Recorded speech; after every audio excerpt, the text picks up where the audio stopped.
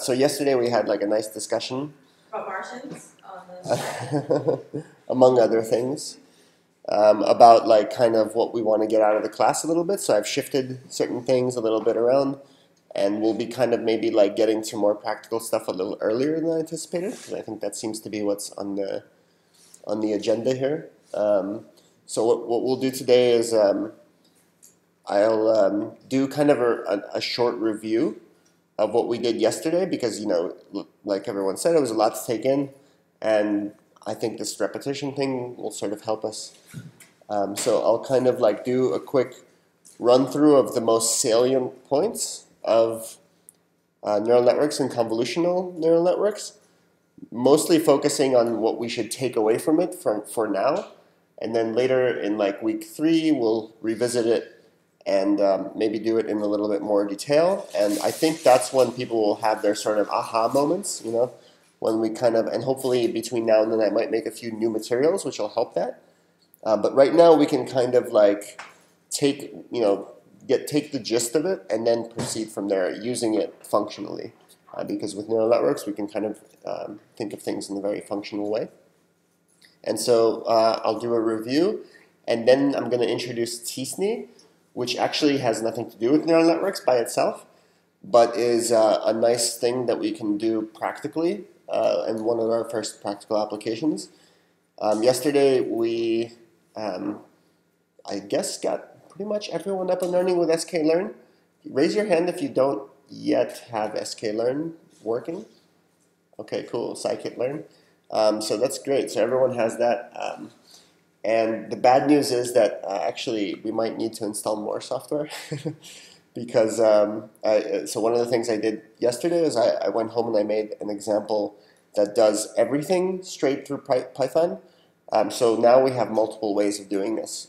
The thing that I want to do today, which is using t-SNE to visualize images by extracting a feature vector from each image using a convnet. And we can do that entirely through open frameworks. We have an example for that. I also now have an example that does it entirely through Python. However, it will require a little bit more software. So that may be something that we want to do in the afternoon. We can kind of do another one of these software setup sessions. I didn't anticipate trying to set up a lot of this deep learning software in the first week, but maybe it'll be kind of a good thing, because if we all have it, we can like be doing things quickly and early and building tools as we go. So that might be worth doing, yeah. Some of the deep learning software can be a little tricky to install, but I think now that we kind of like got rid of some, like a lot of the bugs that we had to address yesterday, I think now that we've done those, hopefully it's a little easier to install. The thing that I mainly want to install is this library called Keras, which is a really excellent library that makes it much easier. It's basically a library that's built on top of TensorFlow or Theano, and TensorFlow and Theano are two well-known libraries that do really like heavy lifting on the deep learning side, so making convolutional neural networks and recurrent neural networks and so on. And Keras is kind of a wrapper on top of it. So it is sort of like, let's say, the open frameworks of deep learning. It just gives you a lot of routines that do a lot of stuff really easily. And I was able to use Keras yesterday to make a simple like convnet to t-SNE example. And we can maybe go through that, but it will require some more software setup, so maybe we could do that kind of in the afternoon. And then before that, I'll talk about what t-SNE is and show you some things that you can build with it so you can kind of get the juices flowing and getting some ideas. And also, I was thinking I have also prepared a few like discussion materials that we can do, which may be also something good for the afternoon when we're all kind of feeling full from lunch or whatever. One of the things I was thinking we could watch today is Kate Crawford gave a recent talk at Republica about sort of it's a very sort of high level overview of ethics in machine learning and AI, and it's quite good. And maybe we can watch that. It's like an hour long, so that might be maybe something, or part of an hour or something. Well, we can talk about it anyway. And then there's a few other things that I prepared along those same lines, like introducing some ethical dilemmas. And one of those is this, and I just kind of wanted to bring this up. I kind of like this quote. So Marvin Minsky was one of the early pioneers in artificial intelligence. How many of you have heard the name Marvin Minsky? A few people. He was just recently died actually, just a couple months ago, and he was an early pioneer in artificial intelligence in the 1950s and 60s, and was kind of known for his very colorful personality, sort of this public intellectual who was very outspoken in various things about the science of AI. And this kind of, I think, he's very pre-singularity, but a lot of the singularity people really idolize him in a strange sort of way. Does everybody know what singularity is? Oh, I guess I should say this, and we'll talk about this later. So, since in the last 10 to 20 years, there's been this sort of intellectual movement that says that artificial intelligence is going to get to a point where it's smarter than human beings and more capable than human beings. And when that happens, when the first artificial intelligence happens that can basically self-perpetuate itself or make itself smarter, and like an AI creating better AI and that AI creates a better AI, we'll reach this singularity point in which very quickly all of earthly life and everything will more or less will go away somehow, and the whole world, humanity, will be taken over by robots and AIs and things like that. It's inspired a lot of debate. One of the first, I guess, one of the most prominent people in this camp is named Ray Kurzweil, who was also this sort of inventor in AI, and he has published a lot of books making predictions, really wild predictions about what will happen in the next 10 years, 20 years, 30 years. I'm a bit of an AI, I'm a bit of a singularity skeptic. I think it's kind of a big industry these days, and there's a lot of it's very big sort of hype market attached to AI, and I think it leads to a lot of misleading things. But it's very prominent in the AI world, so maybe we'll talk about it at some point later. Ray Kurzweil is a bit of a clown, actually, I think. But anyway, but Marvin Minsky.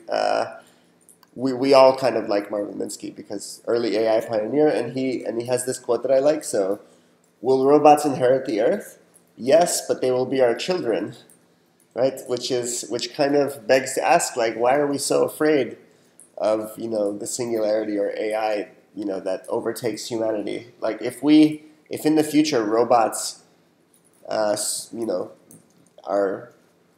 robots eliminate human beings, not violently, let's say, but just in the future, if humanity is overtaken by robots, is that what is the reason we should be afraid of that? Are they, what is it about human beings that we find so superior to sort of robots, and that all we're carbon-based life forms? What is it that's so special about carbon? So. Was the question the children of who? Who is responsible of producing those children and what it means? What is behind it? I mean, we shouldn't also forget that part because it's a nice story when it looks like that, but it has to be politicized. Mm-hmm. Do you mean that who has the tools to produce those children and what it means in terms of legacy? Mm-hmm. Anyone else have some thoughts? I like the idea of robots being these amazing, the best lovers ever, fuck these humans, the robots, then they kind of do all those things, and maybe they don't talk quite too much, and they do, right? That's and then you have sex with them, and then you make these little robot babies, and then this little robot comes out, and he's all electrical, and that'd be kind of cool. Actually, I saw a video the other day of they use a mechatronic baby to make fake babies in movies and stuff, and they show it without its skin, and it's a tiny robot baby. It's kind of gross looking. Yeah. We should put them on the screen maybe. I should have. You know what? That would be a great graphic for this slide. I'm gonna have to remember to put that there. Oh, I gotta write that down. Yeah. Oh, sorry. Robot baby. Okay.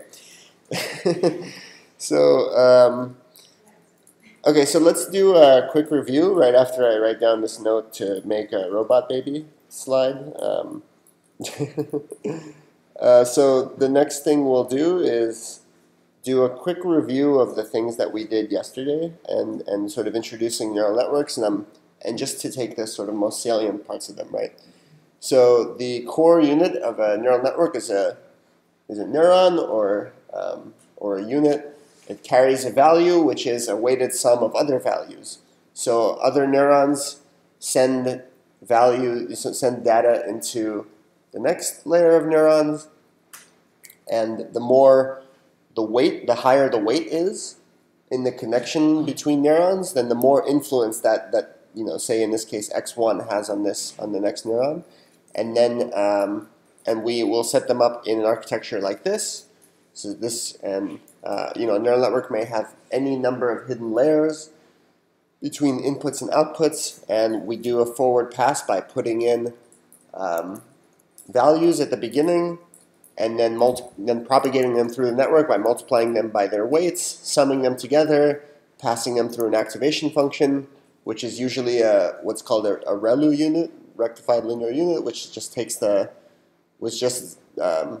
bottoms it out at 0. That's all. It's called a rectified linear unit, ReLU, so R-E-L-U, and that's kind of, yeah. But actually, I was thinking that too, because, or I don't know if you have one, like basically like a little kind of glossary or something. Yeah, Like, that's a good idea. Yeah, a glossary might be useful. So let me just review. I'll do that after maybe today. even in some of the notes, maybe we could kind of help. Yeah, a glossary might be nice. Maybe in a hackpad. So we've introduced a few terms so far, right? We've talked about a neural network, artificial neurons. Those we use so much that they probably don't need to be put in the glossary, I suppose. But like a forward propagation or a forward pass means putting data into the input and then propagating it forward through the network. So going through these multiplications until you get values on the other side. That's forward propagation. Backward propagation it's kind of because we haven't talked too much about how training works, and we'll maybe do that later in the course. It may not make sense why it's called backward propagation, but it kind of refers to the technique that's used to solve neural networks. So neural networks have to be solved, right, in the sense that we have these weights, and our task in training the neural network is to find the correct weights.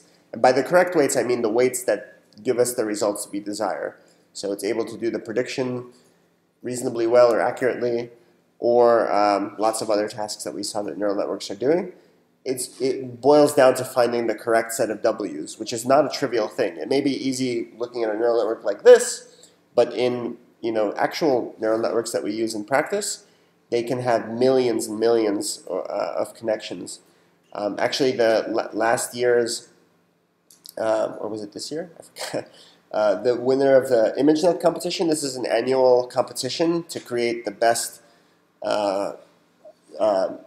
in computer vision. It's an annual competition to create the best system which is able to classify images correctly from the dataset ImageNet, which has millions of images in 1,000 classes.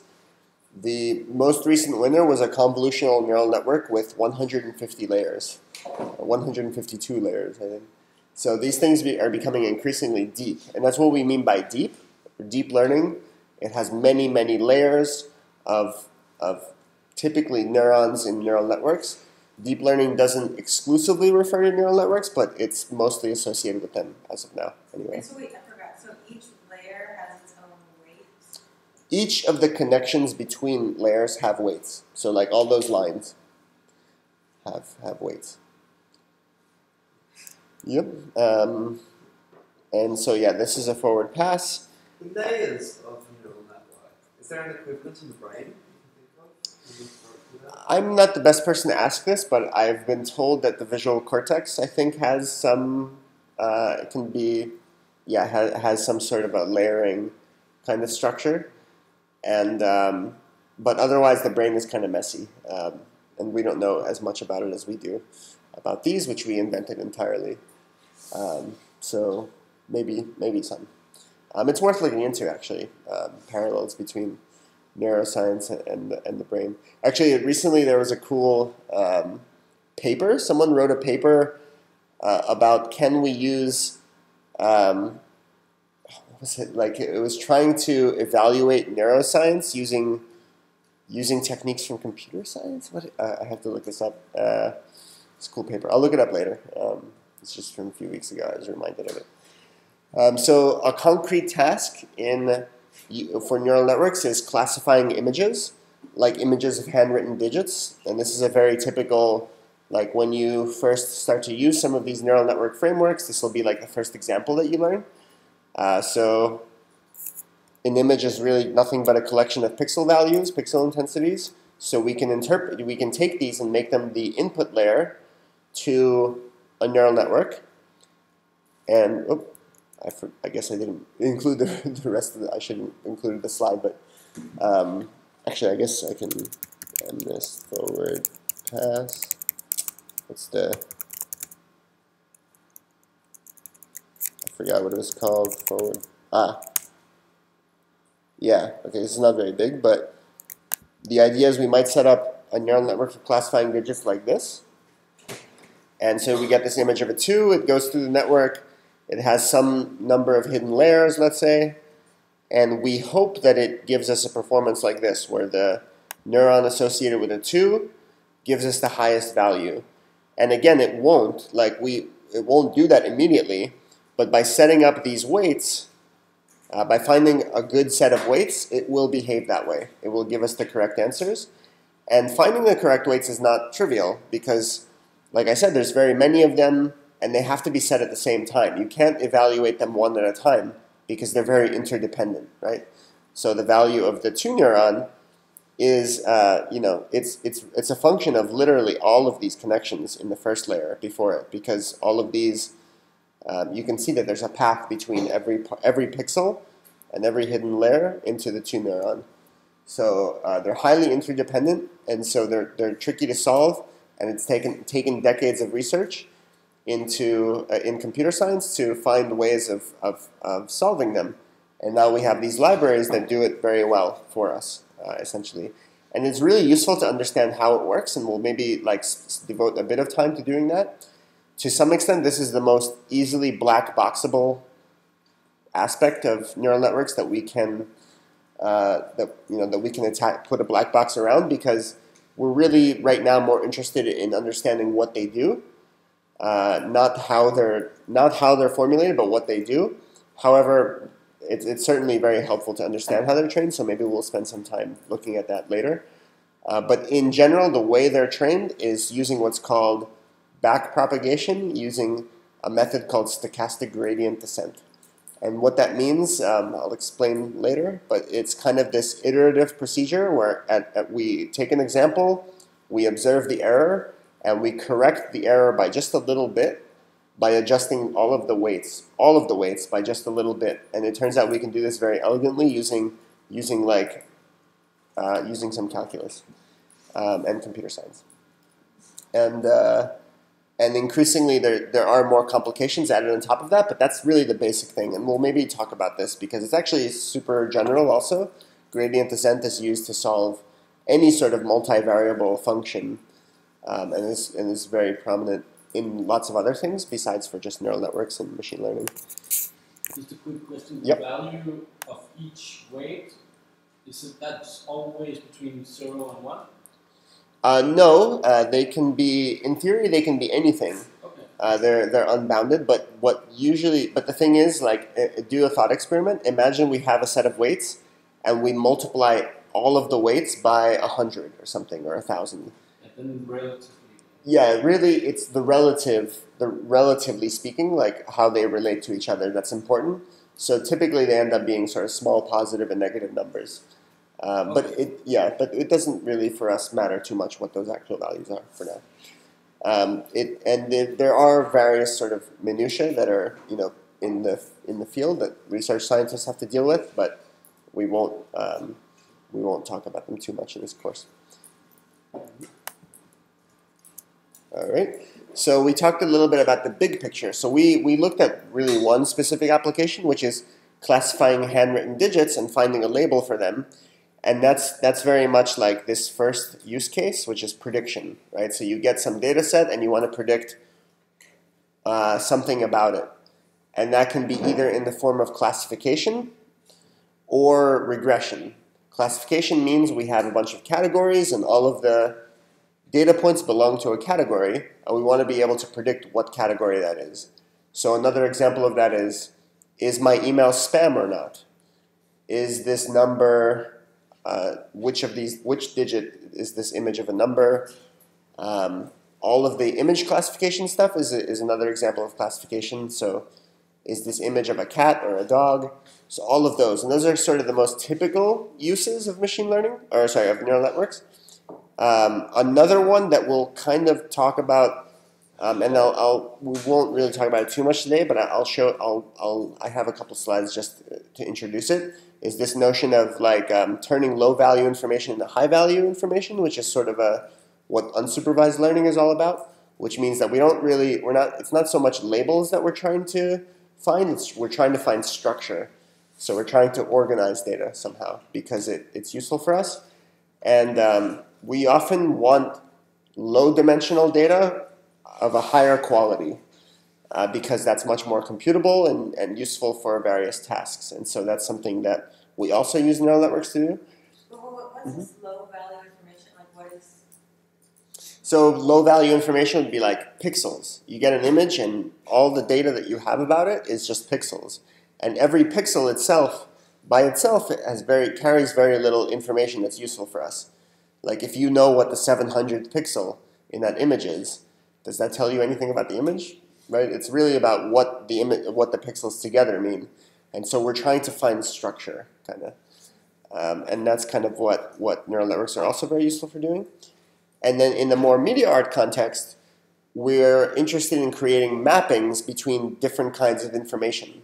So a lot of times in typical new media art and interactive art, we're getting some sensory data. So like we have a camera, or we have a microphone, or all the things that we're probably pretty used to in this kind of a environment. And we want to create actions corresponding to those inputs. So we can kind of create our own data sets and create a function which maps from one to another effectively. And in doing so, we can create really interesting correspondences, nonlinear correspondences between different kinds of inputs and outputs. Something like that. Hand wavy. And then more complex, I'll talk about this stuff later. And they're all kind of related somehow. So yeah, this was just the last thing we talked about was, so an example of that is we get connect data or leap motion data or face tracker, and we map those inputs in real time to actions. So twisting the knobs in our sound and visual creating devices. And this is going to be something that we do a lot of next week, especially because Wekinator is excellent for doing this, using some of the software that what's really nice about Wekinator and why it's a great part of this course is that it lets us attach machine learning to some of the things that we're already using. So some of you guys are maybe already using processing or maybe already making music with various music making software, and we'll be able to control those things with Wekinator. And then attach things like connect and leap motion, and they'll all be sort of like Lego blocks that we can attach to each other and play with. So the fun begins next week? Sorry? So the fun's beginning next week? So the fun begins... Are you all prepare yourselves? The fun is beginning. Fun is beginning next week. The fun will begin today, or yesterday, who knows. Aren't we all having fun? So we need to make some innovations to simple neural networks to make them perform better, because images of cats are not as predictable as images of 7s and 8s. So when we are classifying handwritten digits, we don't think that the 6 can appear backwards, right? We're not trying to make a system that sees 6s that are backwards. But cats can be looking in different directions or be outstretched and so on. And so we need to, and this is kind of the motivation behind convolutional neural networks, which are very similar to neural networks, but and they're very prominent all over, and kind of like you almost never see, at least in research and industrial applications, ordinary neural networks are by now like not used so much. So like self-driving cars and things like that, they can't just use simple neural networks. They need a lot more sophistication and a lot better vision. And computer vision has been mostly overtaken by convolutional neural networks, and actually that continues to actually grow its influence in various domains. With like a self-driving car, would they have a convnet in the car, or would that be so they're all the cars have their own individual neural networks as well as like the routing algorithm and the server that's connected? Yeah, there's all sorts of layers of complexity. So certainly all of them need to be able to see the road. Right. So they'll have computer vision systems, which are typically being sort of driven by convolutional neural networks, and then there's this whole routing and actually like one of the funny things, the ironic thing about self-driving cars is that they probably can already work if all the cars on the road were self-driving cars, because it's self-driving cars that can negotiate with each other, and they're probably all very predictable if they're using a similar system. But right now that's sort of hard to implement. I think it seems very likely that in the very near future, maybe in the next decade, you'll see things like truck driving being totally mechanized. That's scary because they have so much stuff they're carrying. I mean, that's like the scariest thing on the road. Well, the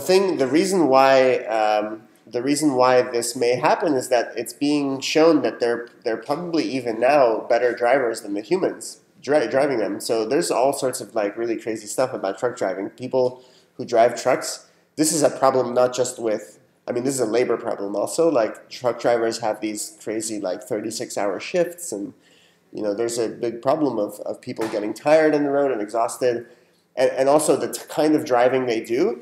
It's like one really long straight road. And so it may be the case that robots are safer at driving those trucks. So it's not it's not that it has to be demonstrated that robots are 100% safe. It's that they're safer than the humans driving them. And this presents a moral dilemma, right? Because these are truck drivers. It's a big workforce. What do they do? That's what we could say about the taxi drivers now. Absolutely, yeah.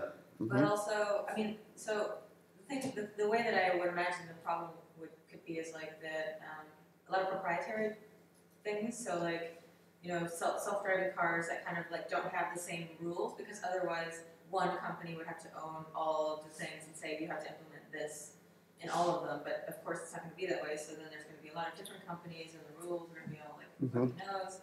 And then we're kind of screwed. I don't know. It's kind of scary. No, it's very true, and there's a big cascade of problems that we're not really prepared to deal with. So yeah, these sort of monopolistic practices, like this is also going to be something that we have to confront, and we're already seeing that with, as you said, taxi drivers, right? So now we have like a small number of monopolies, maybe just one,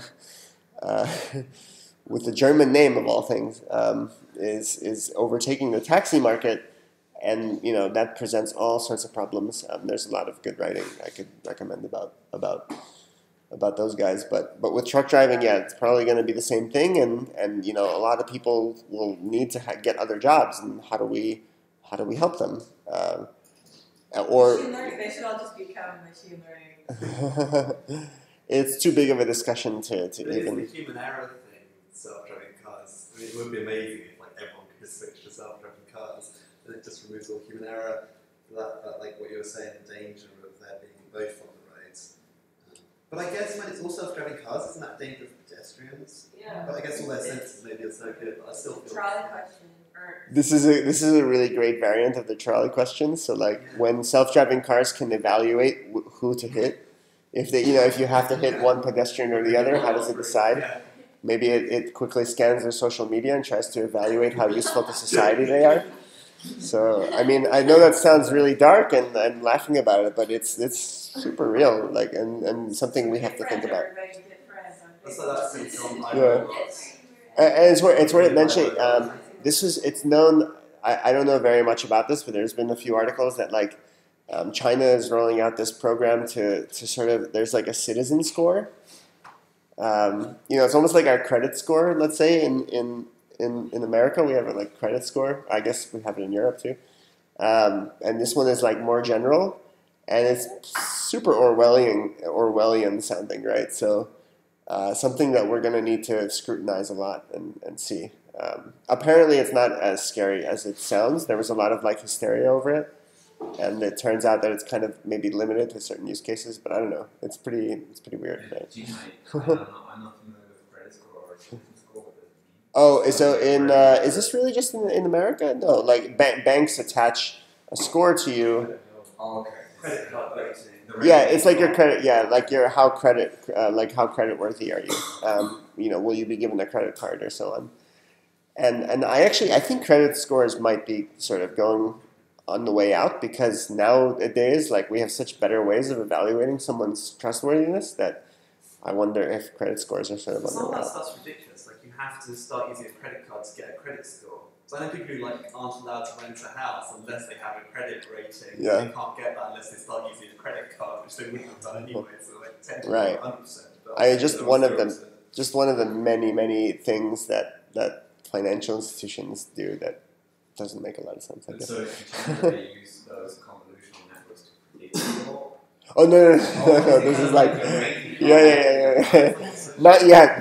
Not yet. technically you could use a computer to look at your structure of life. Yeah. Your Facebook and Yeah, I'm sure people are working on that, but convolutional neural networks are analyzing your social media. So every time you post a photo on Facebook, it's able to figure out who's in it, and to some degree, it's able to figure out people who aren't even on Facebook.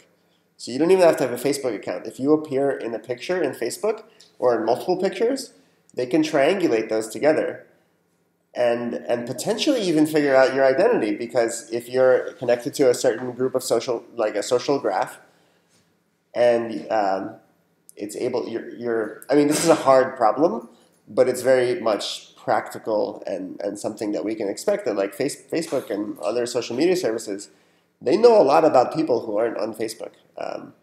And this is kind of this is very when the interesting. government starts insisting that Facebook or Apple give them that information. Yeah, or even more cynically, you could say that Facebook and Google are becoming a new form of government in some sense of the word. Yeah. In Europe, they're not allowed to do any of that. They've already been bought to stuff.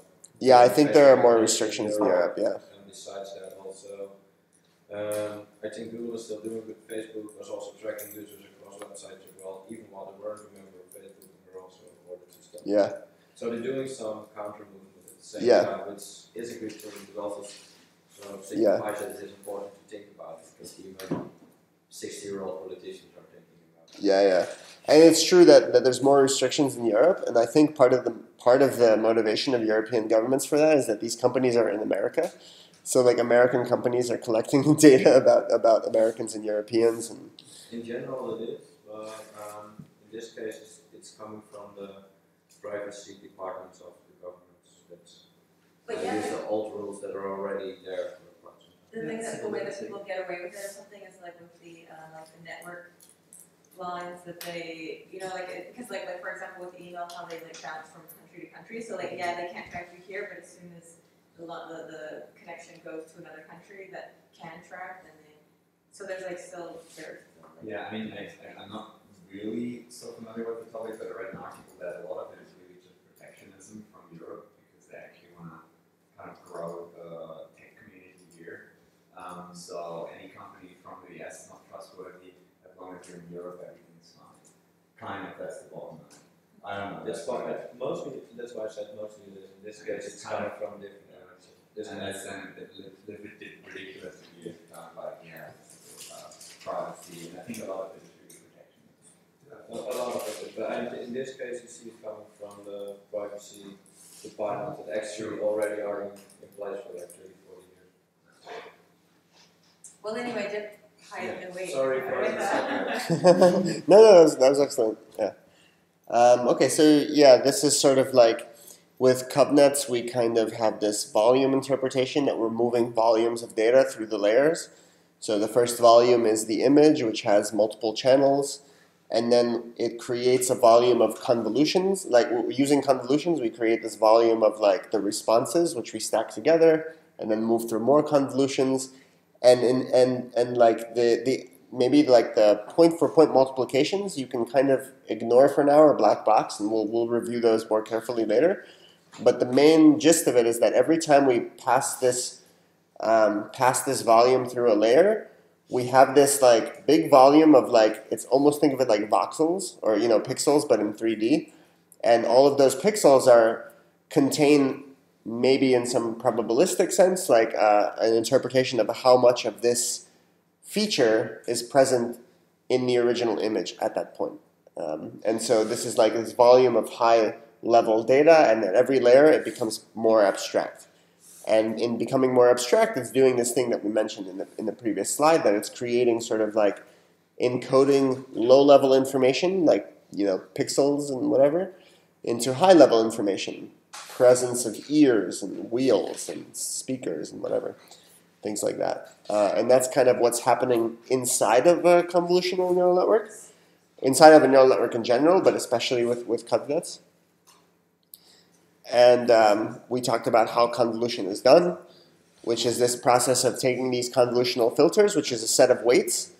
And it's just like it was before, except now the weights are not the whole size of the image, or the filters are not the whole size of the image. They're like small, and you scan them across looking for these small features.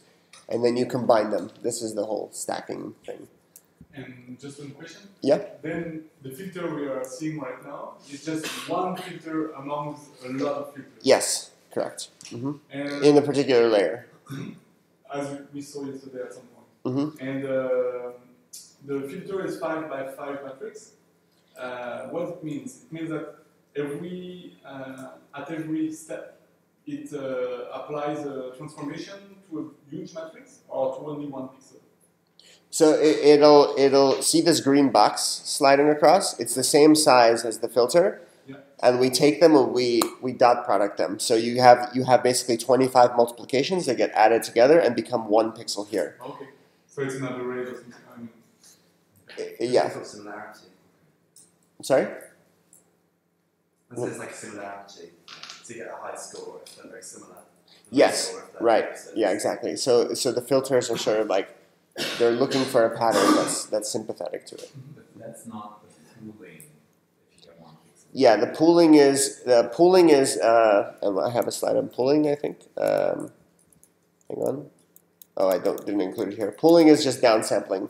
So that's another layer. And there's no weights in that. That's just compressing the information. That's what I was going to ask you quickly about the volume image that you had before. Mm-hmm. So the depth is the channels in the first case, and then mm-hmm. it's times by the convolutions. Mm-hmm. But then the fact that the scale of the image is getting smaller, is that recording? Mm-hmm. The fact they were getting like thinner and longer? Yeah. Well, this image is just an example, but typically, but the fact it's getting smaller in X and Y.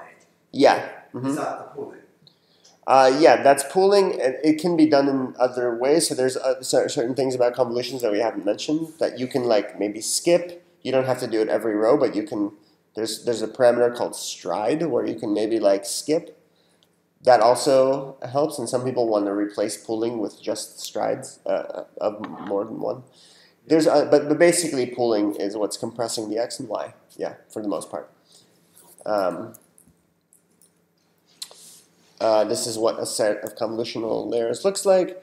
I showed the demo earlier today, and now actually this is working now, so we can actually look at this.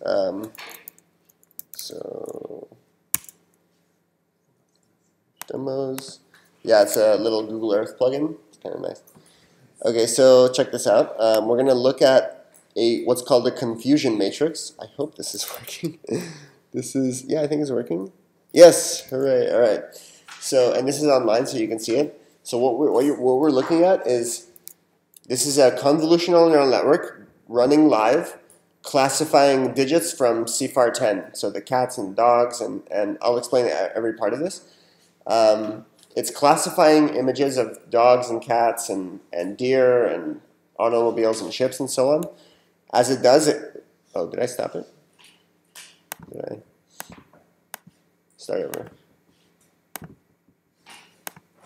Okay, let's try it again. Okay, so as it goes, you see like it's replacing. These are all, and in green it's correct. So like they were going really fast. So I just want to mention. But if it's green, it means that it correctly classified that image. And if it's red, it says what it classified it and what it actually is. And then over here, this is what's called a confusion matrix. So the confusion. Where's the over here part? Because the whole thing is very confusing.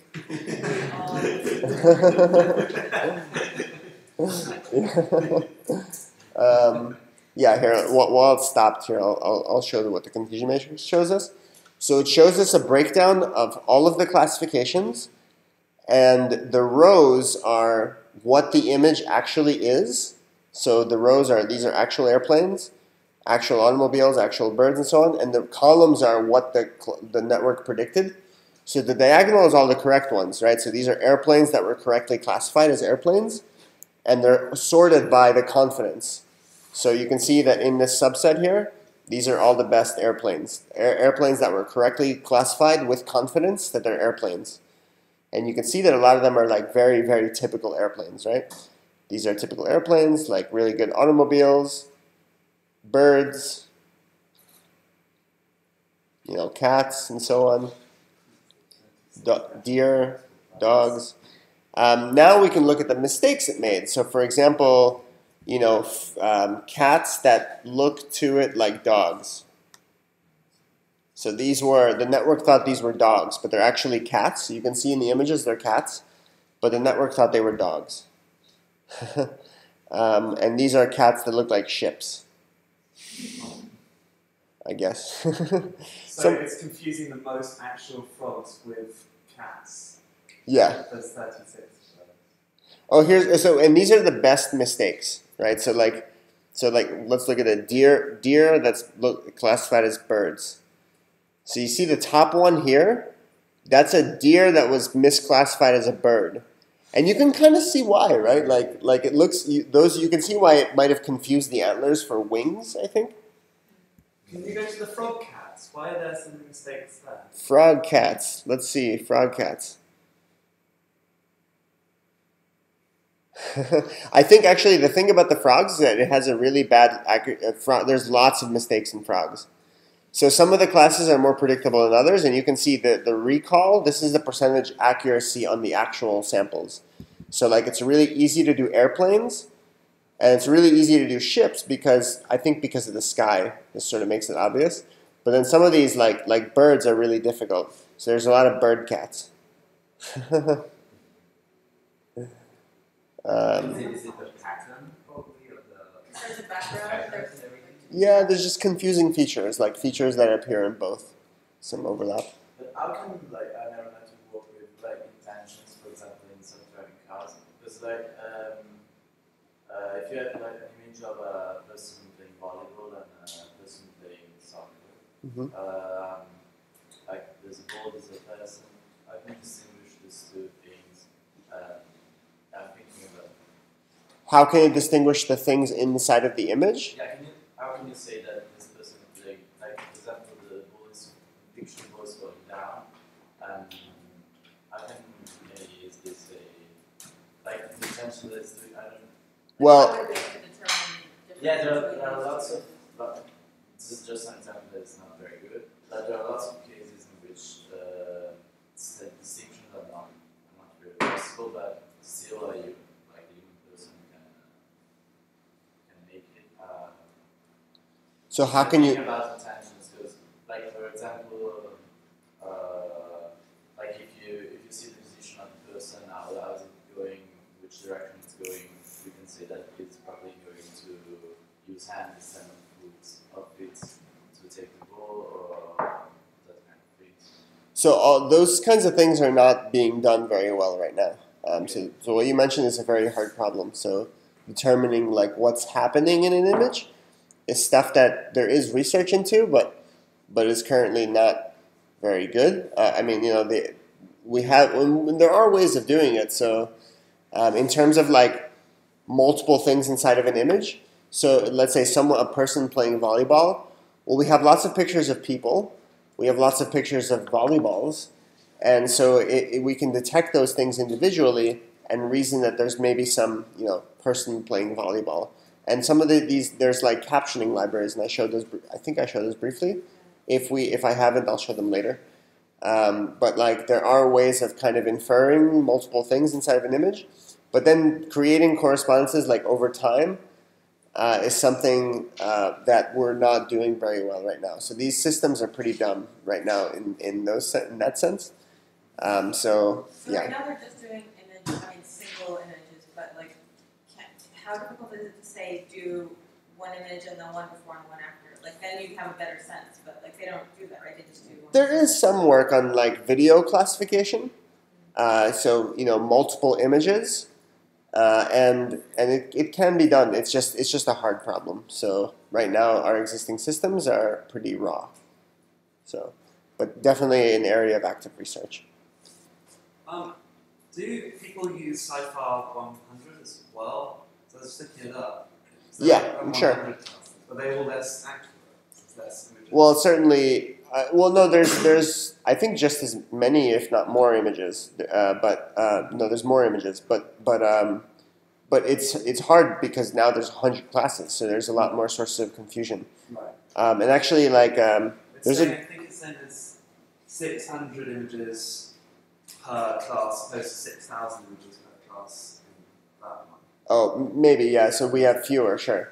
But that's still 600 times 100. So there's more images in general, and that actually does help. Like you may have less images of each class, but having more images overall, because a lot of the features overlap. So there's actually like, but it's just harder because now random guess has a 1% chance. Here we have a 10% chance doing random guesses. And with CFAR 100, the data set that Jake mentioned is CFAR 100, which is, there's two varieties of this data set. One has 10 classes, one has 100 classes. Obviously, it's harder to do a 100 class classification. And I think I forget what the current top accuracy is. It's pretty high. I think it's like 60% top one guess or something. I forgot. And then CFAR 10, it's like 96%. Recently, it was broken actually. So this right here. I have 57% in the browser, and I think actually I have this wrong. Like this actual library, I think can do close to 80% maybe. And then the current record holder in the research, which is a deep convolutional neural network, gets 96% accuracy on CFAR 10. So 96% in top guess. And I think for CFAR 100, it's like 60%, which is still pretty impressive. So 1 out of 100. Did you write this one from scratch? No. This is using a library called convnet.js, which is a JavaScript convolutional neural network library made by this guy, Andrej Karpathy, who you'll be seeing some of his work later also. He's also a researcher very active in the field. And I also have this for numbers, the digits. This is much more accurate. So we can look at some of these. So there's a 2 misclassified as a 9. You can kind of see why, right? It's convincing. 2 misclassified as a 4. 8 misclassified as a 2. You can see the 8 and the at the top of the stage. Yeah, exactly. Yeah, the top ones here. They kind of look like what exactly. Yeah. they are. Yeah. Some of them are. You can be sympathetic to the errors, and actually, there's a few errors that are just the wrong label in the data set that was labeled wrong. So humans make mistakes too, which is kind of interesting. Absolutely. And is that a passive system, or is that helping in correcting or tuning the algorithm? Oh, sorry, what's that? What we are seeing right now. You're seeing it's already been trained, and this is its performance. So it's not like an active optimization of the training? No, it's already been trained. We're just seeing it tested on new samples, and we're seeing how accurate it is. And could we imagine that this process is used for optimizing the training?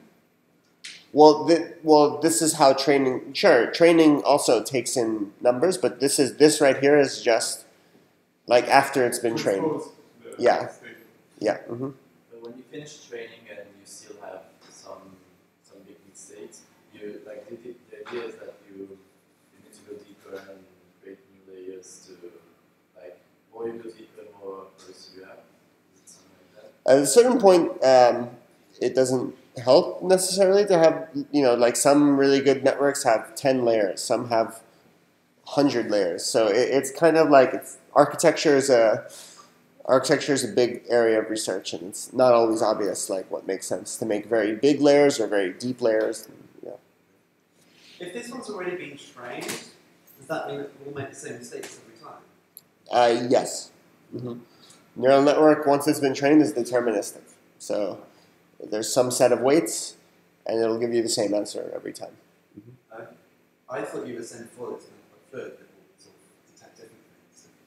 Or is that with Deepdream stuff? Yeah, that's different. Yeah. Those are, we're using a neural network, but it's part of a bigger process, which has this sort of stochastic optimization thing going on. So that's something different. Okay, let's go back to the slides. Yesterday we looked at some experiments to try to get inside of these things and understand what they're seeing, and we looked at parts of images that maximally activate certain neurons. So some neurons are looking for lattices, some are looking for weird sort of, almost looks like crop circles or something, or just circles in general. Pictures of the filters? I do. It appears in the paper, and the paper is at this link. I just don't have it in the slide. So yeah, it does. It does have. The thing is though that here's the problem with visualizing the filters. It only makes sense to us at the first layer, because once we go deeper, now it's filters upon filters upon filters, and so they won't necessarily you won't necessarily detect a pattern or something. At the first layer, the patterns will look exactly like the things they're finding, but at the next few layers, that becomes more abstract, and so the patterns won't necessarily resemble anything like this. We don't have a lattice filter looking thing. Could you shortly explain that again, the filter system, how they're stacked on top of each other? Is it kind of like a stack and they interact, they get information from each other as well? So is there some relationship between the filters? Well, the filters themselves, like those little weight sets, they're individual and they get applied to the volume at that layer. And then we take all of those responses and we stack them together into a new volume and then proceed through the network. But they're not in any relationship to each other.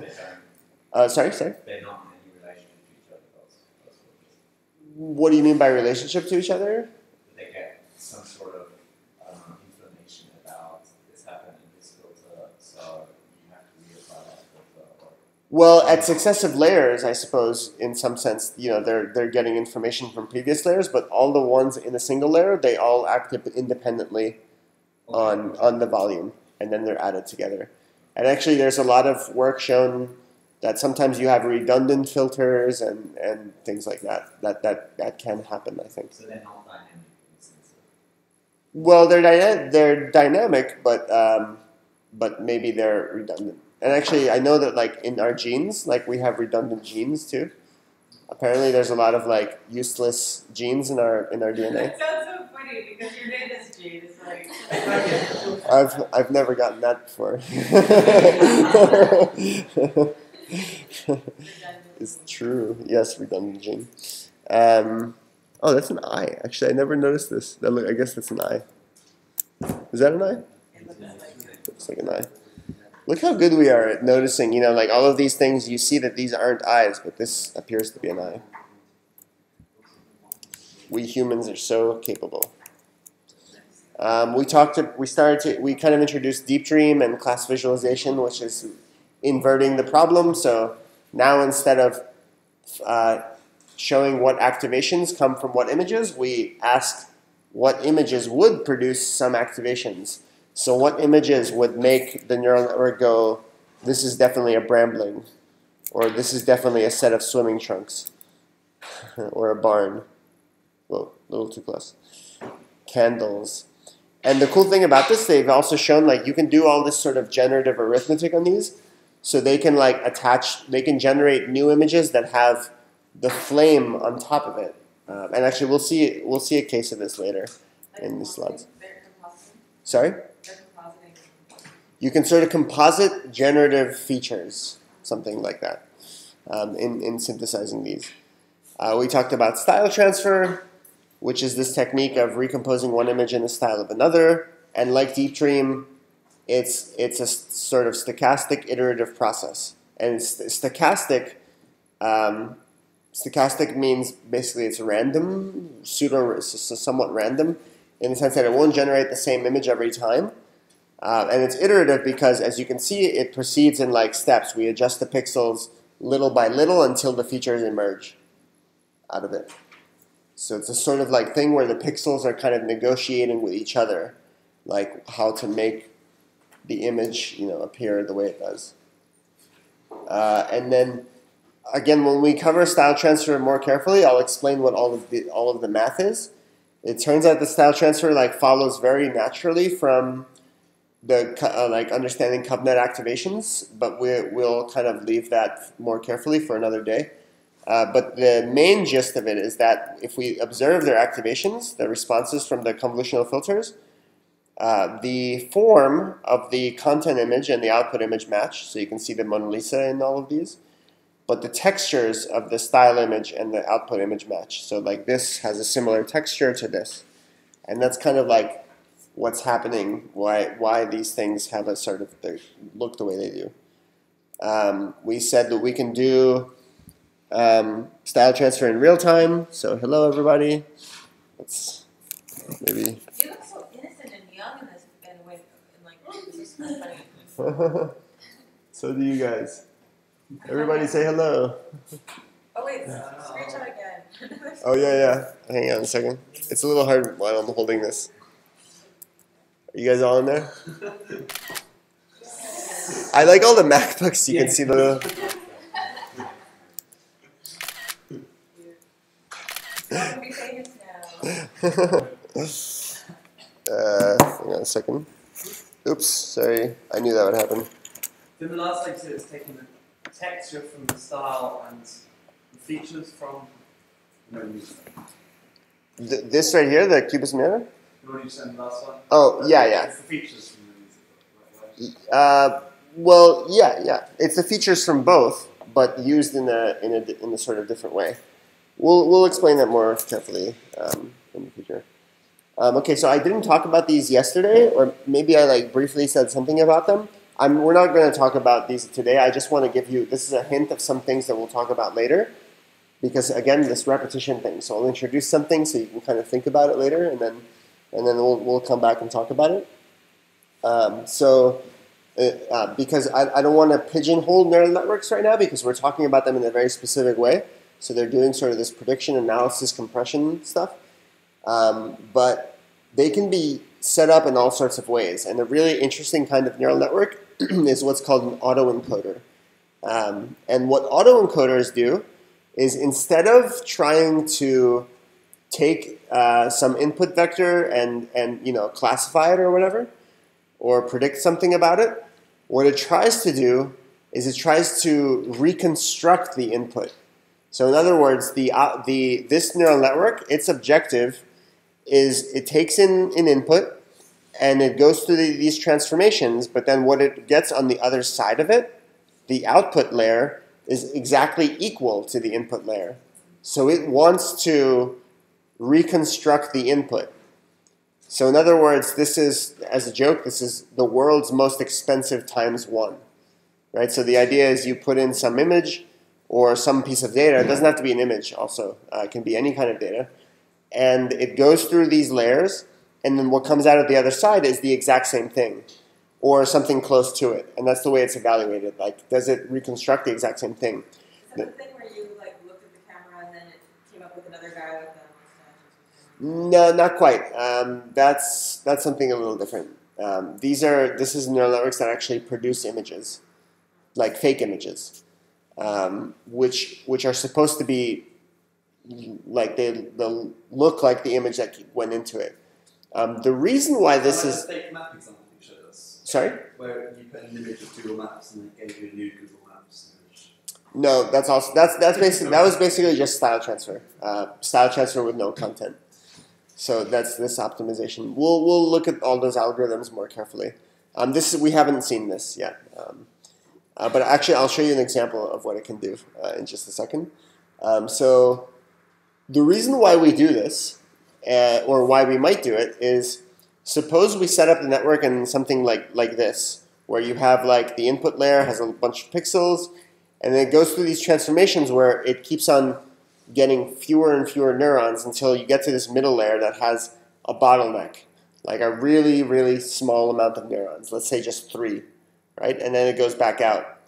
So this, if you think about what we've learned before, neural networks do these transformations at every layer, and in this case, we're asking the neural network to reproduce the original image, but at a certain point, at a middle layer, all it has is 3 numbers here. And from these 3 numbers, it's going to continue through the network and produce the whole original image. So that's really, first of all, that seems very unintuitive that it can do that. But the reason why this is interesting is that what we're effectively doing, because remember, like neural networks learn this sort of compositional idea. And what we're doing is we're constraining the network to learn a very, very compressed, efficient representation of a data set. And that can be useful for all sorts of ways. So if this is able to reproduce outputs, then these knobs, I've sort of foreshadowed, these neurons, they become like knobs. They're like these, we can play with them a little bit. It's like this generative space, and if we adjust them slightly, it will make adjustments in the thing that it outputs. So I know that's super hand wavy, but we'll look at this. We'll see examples of this later. So again, you're not expected to understand exactly what I meant, because I'm just foreshadowing. We'll talk about these more carefully, depending on how much time we have. Of course, maybe our interests will diverge, but something worth understanding. And I'll show you really quickly a couple examples of it. So one person who's really active with autoencoders is this guy named Tom White.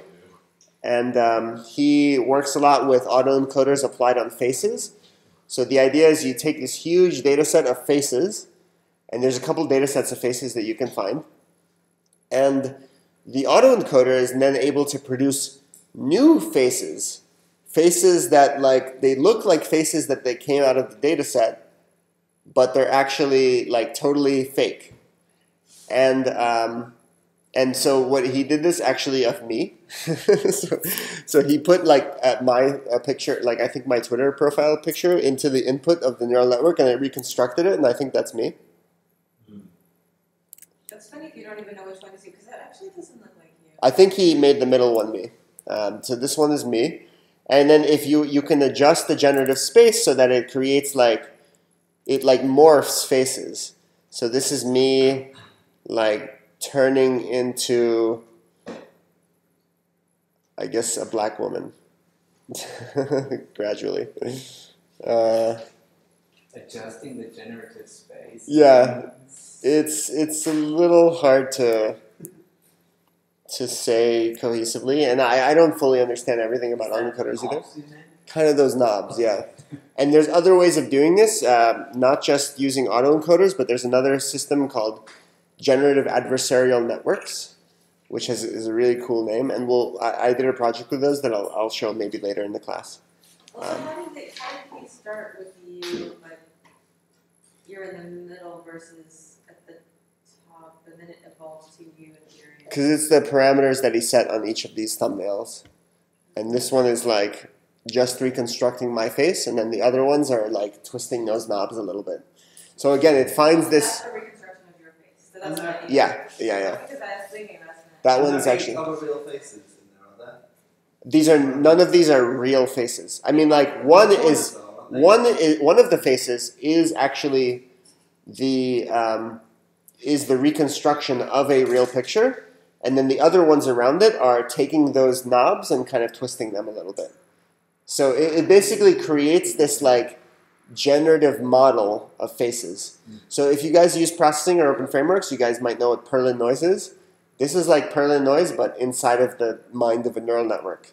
So you have these sort of this generative space that you can kind of twist the knobs, and it produces new faces, basically. So are the four corners also based on images of other people? And you're They're interpolating well, they them? are in the sense that they were originally trained on the set of like millions of faces, but they're not actual reconstructions like at least the middle one is.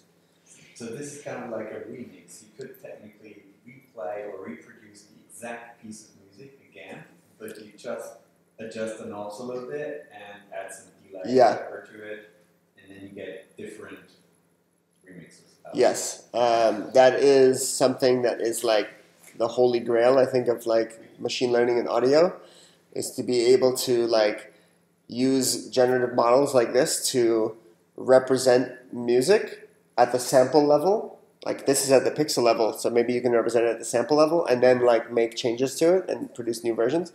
That hasn't been done very effectively at all yet, because it's a really hard problem, and it's pretty hard for images too. You see that they're sort of weird. I mean, none of these look entirely like faces, right? But he's actually been doing a lot of work on it, and actually I'll show you some of his recent results. He made a Twitter account called Smile Vector, which basically takes images from that he's following these 3 accounts, and it takes images from them, and it basically adds smiles to them using autoencoders. Here. so like this one, here's Kanye. He never feels. He never smiles, right? Real Kanye smiles, completely different. Yeah. This is generative Kanye. Yeah, that is Kanye, right? Yeah. Some of these are really bizarre looking, I guess. How did it only get 3 retweets? Are you kidding? Yeah. Well, this is a very niche thing. You know, like I think it's really awesome.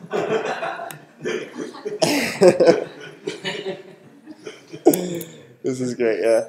Let's look at some more of these. This is really funny and interesting in terms of consent. Mm-hmm. This is just an image of making someone smile, but when you can make a representation of someone do whatever you want them to do. Totally. What is that? Yeah, and this stuff gets even crazier. So like, and this is not autoencoders, but here, let me show you something that reminds me of this. So there's some like basically facial puppetry thing going on here. Here, I'll show you.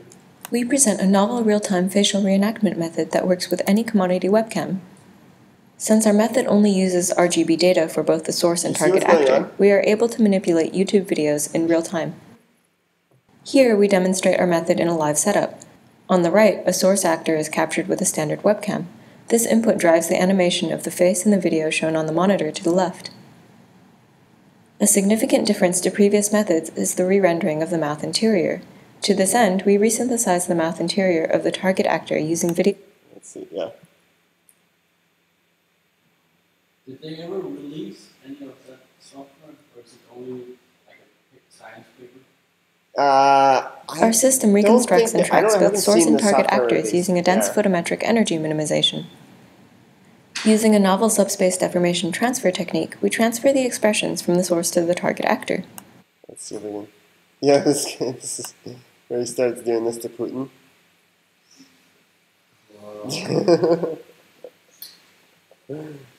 is this video called? Face to face or whatever. If you look up face to face, real-time face capture and reenactment of RGB video. This was in last year's the main computer vision conference.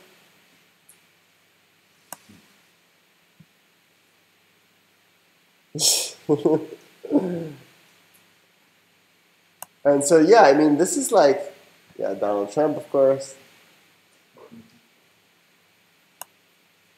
Obama. Half is used for evaluation queries. As we can So it says the website that totally in source Sorry? It's the website that totally in source Yeah, I think it just readjusts it. So So yeah, I mean, just to go back to Marie's point, like we're getting into this like uncanny territory where we can basically take the visage of a person and make it seem very real. So that's all something to be aware of. Right now it's kind of like not in this zone where we can really, like it's still obvious that it's fake, but I don't know, who knows how long that will be the case. Back to the slides. But yeah, you could do something quite serious with that. You could still pop at anybody saying anything. Yeah.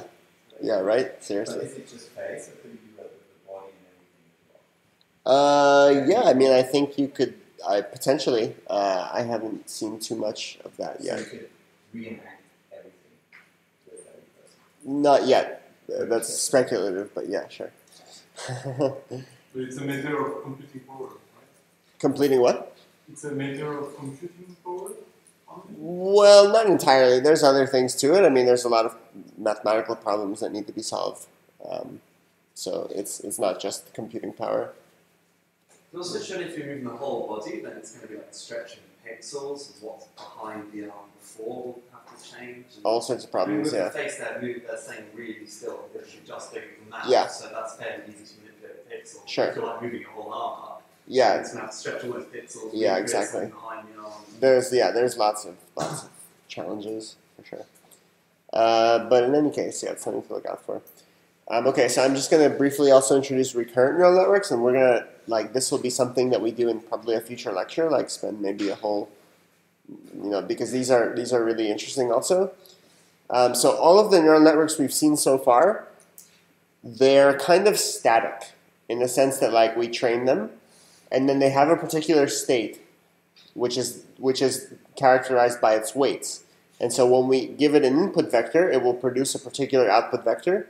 And if we do it again, it'll do this exact same thing. It stays static, right? And we talked about this earlier. So if we send the same image into it multiple times, it will behave the same way, right? Recurrent neural networks are a kind of neural network which basically breaks this assumption. And it does it in a really interesting way, and they're extremely powerful. And they've become prominent recently also.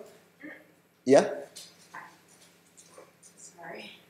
No, I was just thinking, because in a way all, that you're going into a new area. No, I'm just going to say something, like with autoencoders, I'm just going to talk about it for a couple minutes, and this is just because next time when we introduce them more formally, we'll at least have maybe had time to, maybe people will go home and read about these, who knows.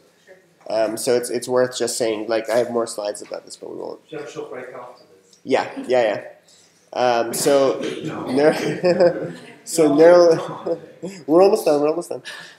So these feed-forward neural networks are, all the neural networks we've seen so far are all what we call feed-forward neural networks, in the sense that it takes some input, it propagates through the network, and then information always just goes from left to right, basically, from one layer to the next and then out the outside.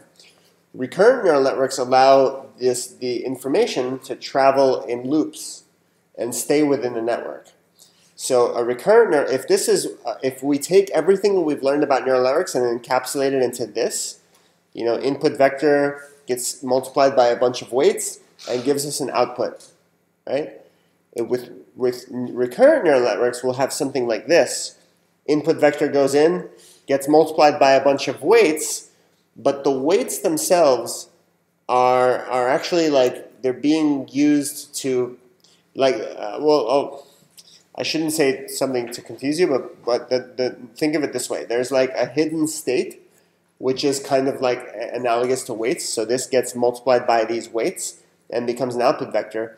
But then besides for just doing that, it also goes back in on itself and modifies itself. So its hidden state changes at every step of time. So an input goes in and it changes the state. So, sorry? Yeah. And it's, I don't have that. Okay.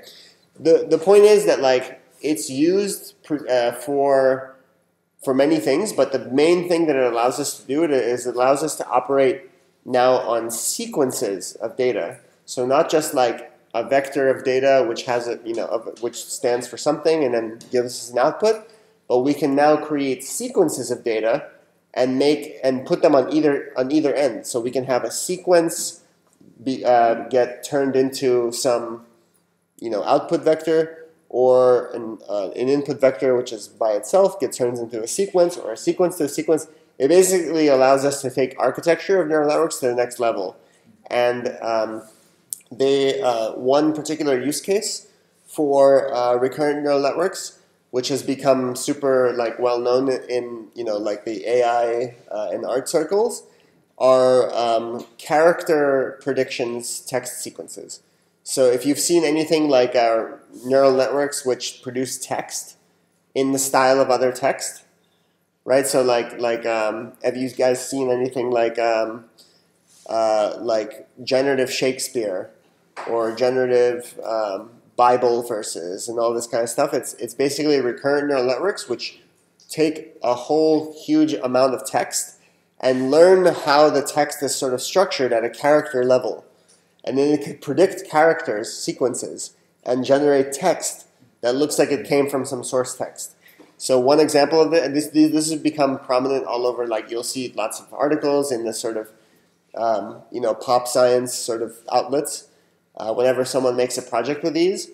There's a really, kind of a piece of software that came out last year made by Andrei Karpathy called char-RNN, which maybe a few of you have heard of if you were interested in the topic more recently. And what it does is it reads text and then produces text that looks like it came from the source text. So for example, you can train it on Shakespeare and then it creates new Shakespeare. So text that sounds like Shakespeare. We'll be looking at all of this and we'll actually be showing how to make these. So that might be something that people are interested in doing as a project. We'll be able to make generative text. And a lot of people have had a lot of fun with this. So I'll show you just two examples from recently. One was this Twitter account called Deepdream, which is a Donald Trump robot. So it's a chatbot that speaks like Donald Trump. So you can kind of read what it's saying. It's just it just sounds like Donald Trump, right? And it's trained on Donald Trump's speeches.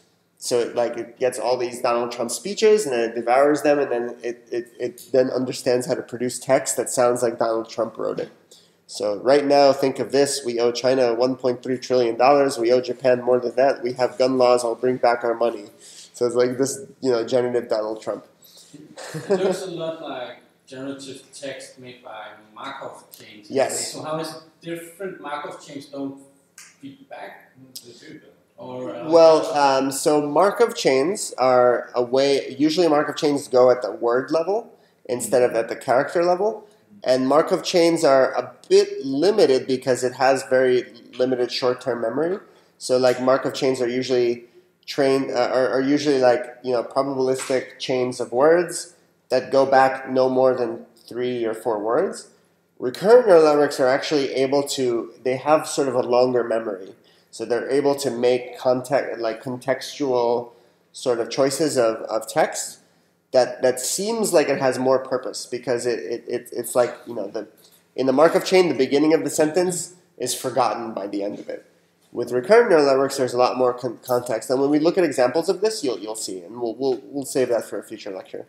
Also, recently, this was someone, and actually an ITP student participated in this project named Ross Goodwin. And they made a movie, a short film called Sunspring, which is basically, and this guy's from what's that show? Silicon Valley. Has anybody watched that show? Anyway, I'll show you really briefly. Using a recurrent neural network. So they use the recurrent neural network to generate the script of this movie. But it could have been Markov chains. It's not. It's recurrent neural networks. It's not that different in the results. In a lot of cases, it's much different. So Markov chains are very simple. Recurrent neural networks are much more powerful. So here I'll just I saw him again. The way you were sent to me. That was a big, honest idea. I am not a bright light. Well, I have to go to the skull. I don't know.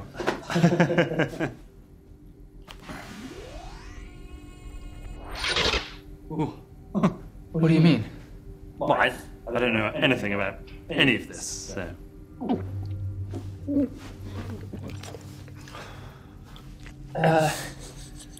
Then what? There's no answer. We're going to see the money. The script is made by a recurrent neural network. All right, you can't tell me that. Yeah, I was coming to that thing, you know, because you're so pretty. I don't know. I don't know what you're talking about. That's right. So, what are you doing? I don't want to be honest with you. You don't have to be a doctor. I'm not sure. I don't know what you're talking about. I want to see you too. What do you mean? I'm sure you wouldn't even touch me. I don't know what you're talking about. The principle is completely constructed at the same time. It's all about you to be true. You didn't even watch the movie with the rest of the base. I don't know. I don't care. I know. It's a consequence. Whatever you need to know about the presence of the story. I'm a little bit of a boy on the floor.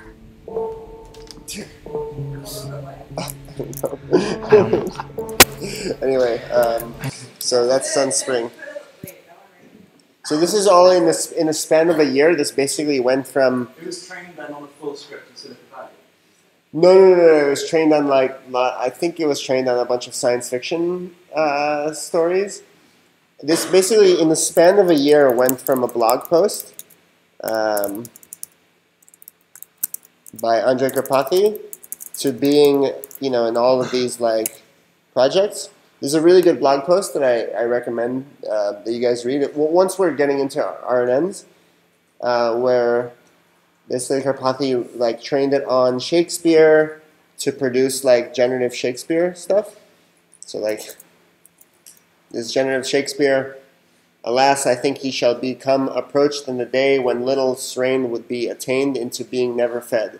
And who is but a chain and subjects of his death I should not sleep. Second Senator, they are always this miseries produced upon my soul.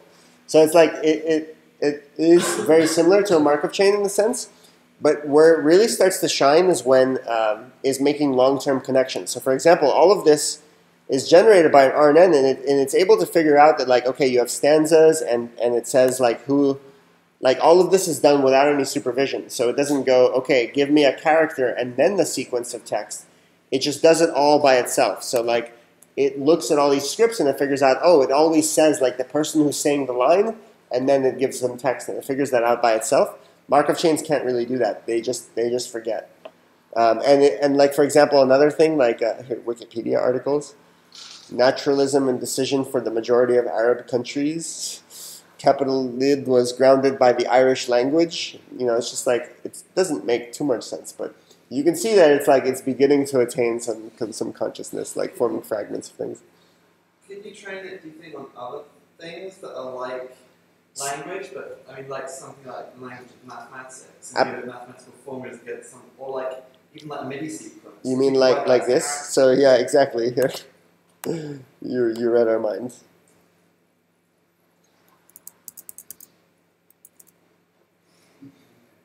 But would that make sense, the math in that? Or is it not? This math, don't try to rederive it. No, it doesn't make any sense. It's just trained on late math papers, yeah. None of it makes any sense. All of Beethoven's compositions into MIDI sequences with his characters. Yeah. Trained it on that. Yeah. People have done this stuff on MIDI. It works on anything that's sequences. Yeah. We're going to devote more time to this in the future lecture. So we'll talk about recurrent neural networks later because they're super interesting and there's a lot to talk about with those. But I just wanted to really briefly introduce them. We should save this for later. Okay, so let's go ahead and take a break, and after the break, I'll introduce t-SNE, and then I guess after lunch we can try to implement it basically.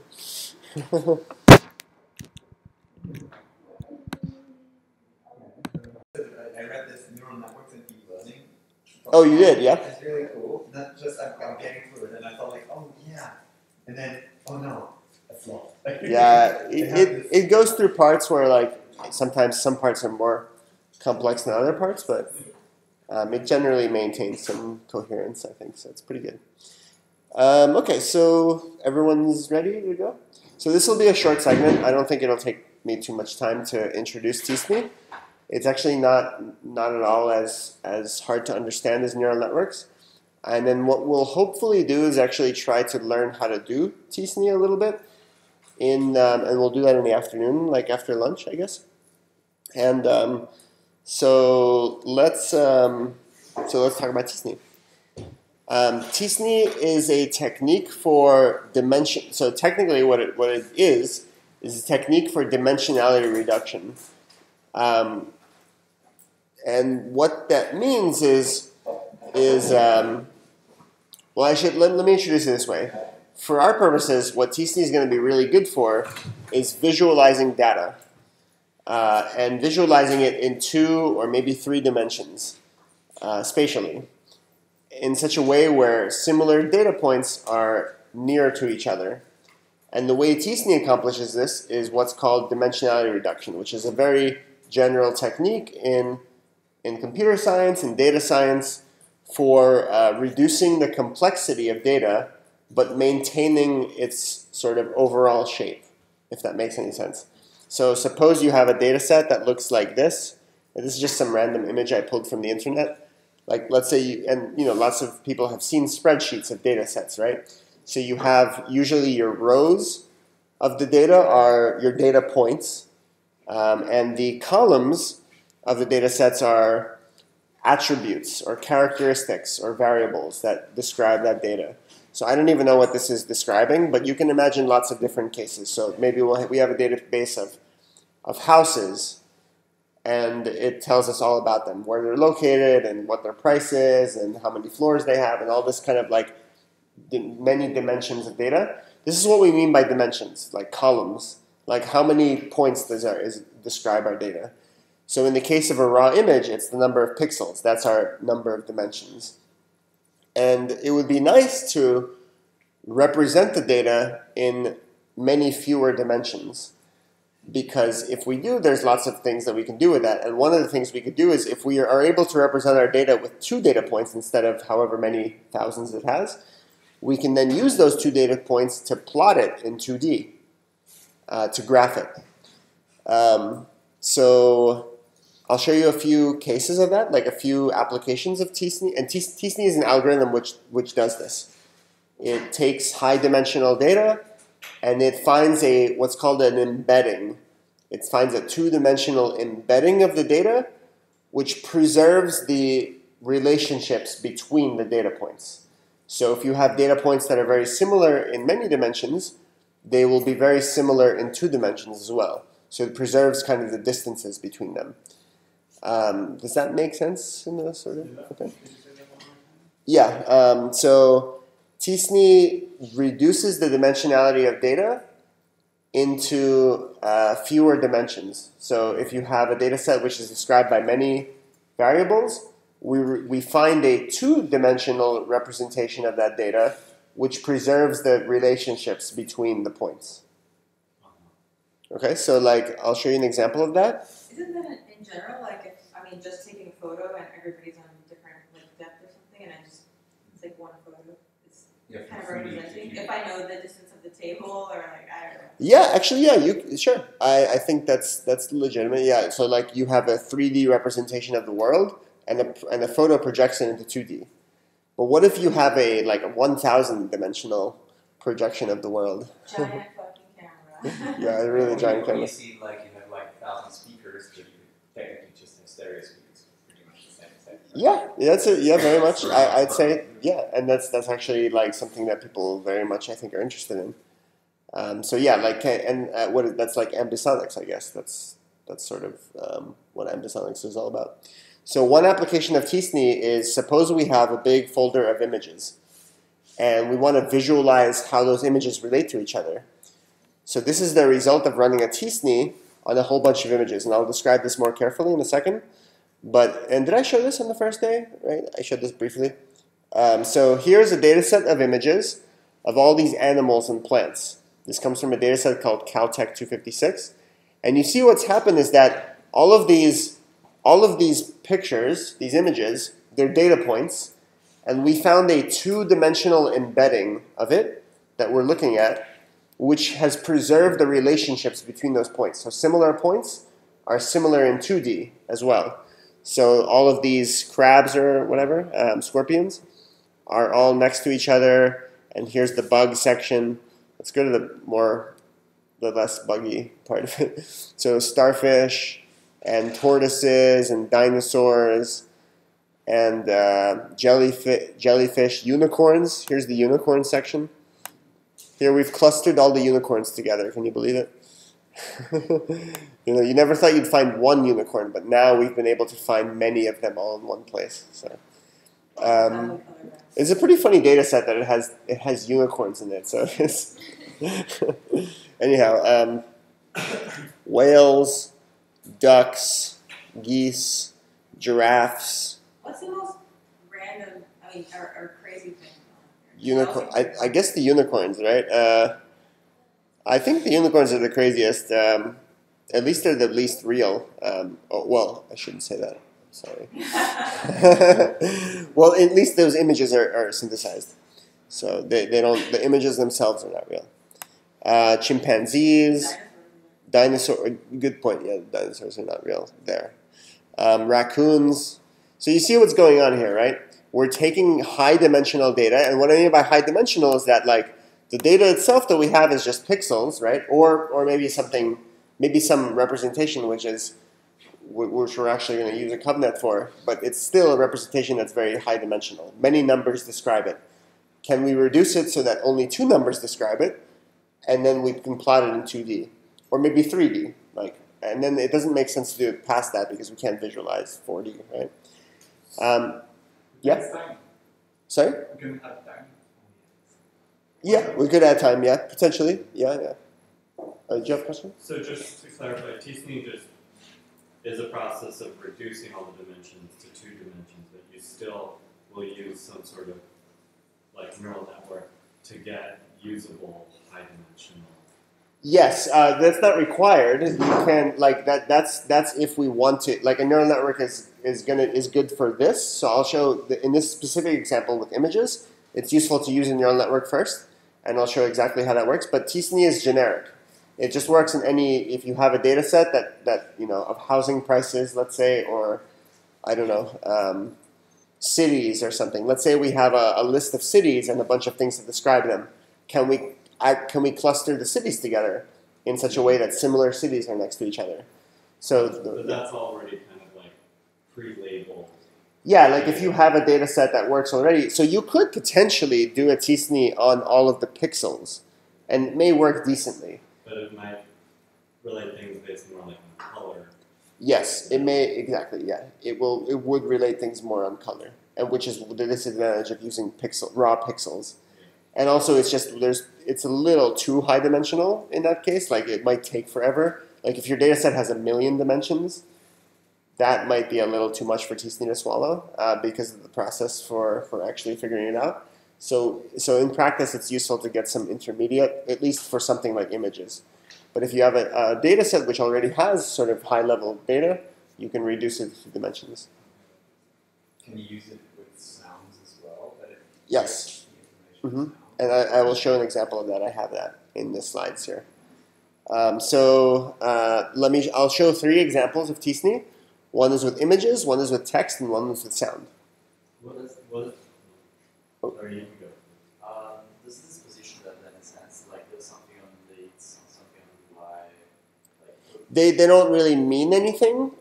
It's just 2 dimensions. They don't like. There's no meaning to them. It's just the 2-dimensional plotting that preserves the relationships.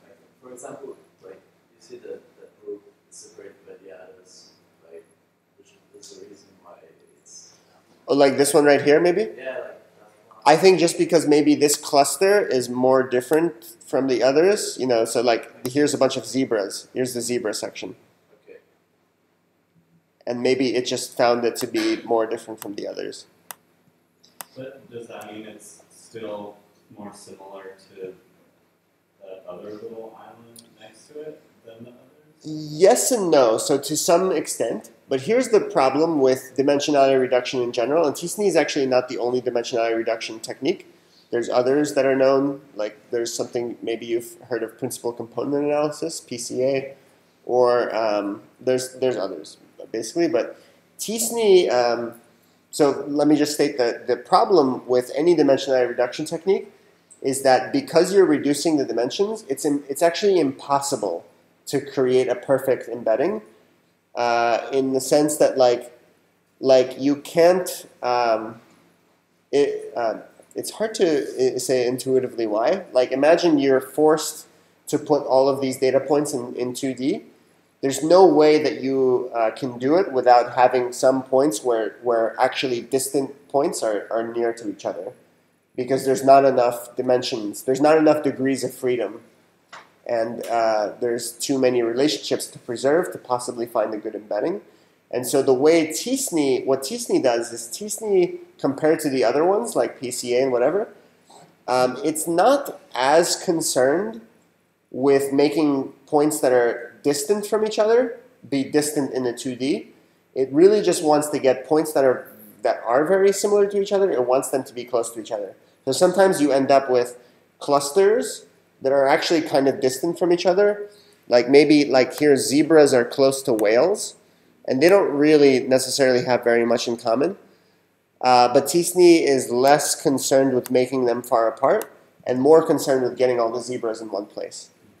And actually maybe the first slide kind of shows that. Like here's a t-SNE. So you see that like in practice, you'd want the red and the pink and the purple, or red, purple, and pink to be right next to each other, right?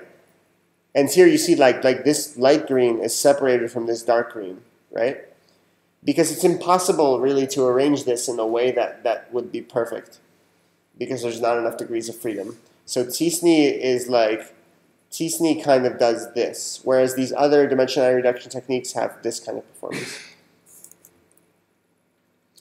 Okay, so the way we would do a t-SNE on images is what is the data points that describe our images? Well, you could, as we were just talking about, you could use pixels, but it would be much better if we had a better representation of our images to t-SNE. And what we do is we use a convolutional neural network. So remember, convolutional neural networks, they take an image and they give us a higher order, a more abstract representation, which tells us more about what the content of the image is. And so in practice, a really good way to do this, and the way that this was produced, is we took this folder of images and we passed every single image through a convolutional neural network and extracted from it the last layer of activations, the last fully connected layer before the classifications.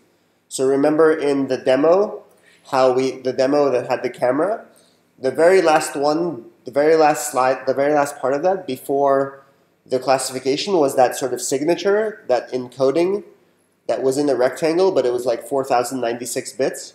Everyone remembers that, right? So maybe I should show the demo again. It's like when we were doing the demo of the convolutional neural network on the webcam, and we went through each layer. It's the last one before when we're doing the classification, it's the last layer before that. So it's that it was shaped as a rectangle because otherwise it would be too long. But it's really just like 4096 points that describe the content of the image. So what we can do is we can analyze every single image and extract that 4096 bit vector, and that becomes our data point associated with that image. So then we have a data set which consists of all of these images and their 4096 bit signature. You can think of it as a signature of sorts, right? It kind of tells you the content of the image. And the content in an abstract way, like each of the points themselves maybe refer to some object or maybe something less interpretable, but the point is it's much more quality information than just pixels. Oh. Mm-hmm. It's like the whole thing is representative of the entire thing? The whole strip of 496 is representative of that individual image that produced it. Yeah. We were constantly doing it on the webcam, so like every time the webcam got a new image, that it would change, right? But every single frame of the webcam, like a single image, gives you a single vector of 4096 bits, which describes it. How many bits did the original image have? The original image, you know, like I don't remember. I guess the webcam is like 320 by 240 or 640 by 480. So it's like, you know, whatever that is, you know, 640 by 480 times 3, right, for 3 color channels. So it's like 1,000,000. But sometimes you can of course downsample it. You can make it small, right? You could even do it if it was like, you could make the webcam image 100 by 100 and maybe even grayscale it. And then it's only 10,000, which is only twice as big as the encoding. But it's still, the encoding is still better because the information in it is not just pixels, it's content. So it's a better, it's more valuable data that describes it better. Technically less information, but higher quality. Yes, less information, but higher quality information. In some case, you could say that's more information because the information carries more value, right? Mm-hmm.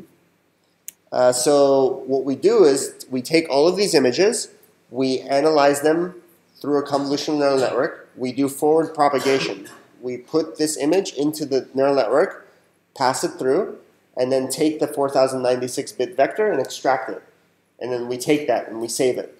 And we associate it with each image. And then we run t-SNE on that set of encodings, and it gives us a 2-dimensional embedding. And then we can plot the images according to that 2-dimensional embedding. And it looks like this. So it's pretty cool. And we can think of like, first of all, it's pretty cool just because it's like, you know, it's nice to look at. But also it's useful. It lets us organize data. You know, if you have a ton of data, it would be really nice if it were like, you know, you probably do this on your desk all the time, right? You like put similar things next to each other.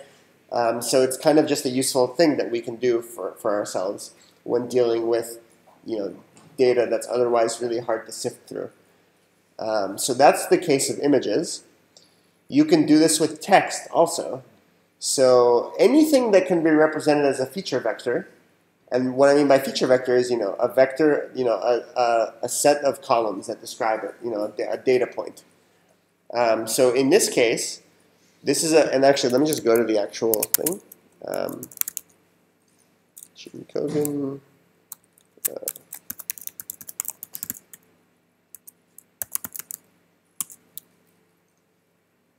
Looks like our, oh.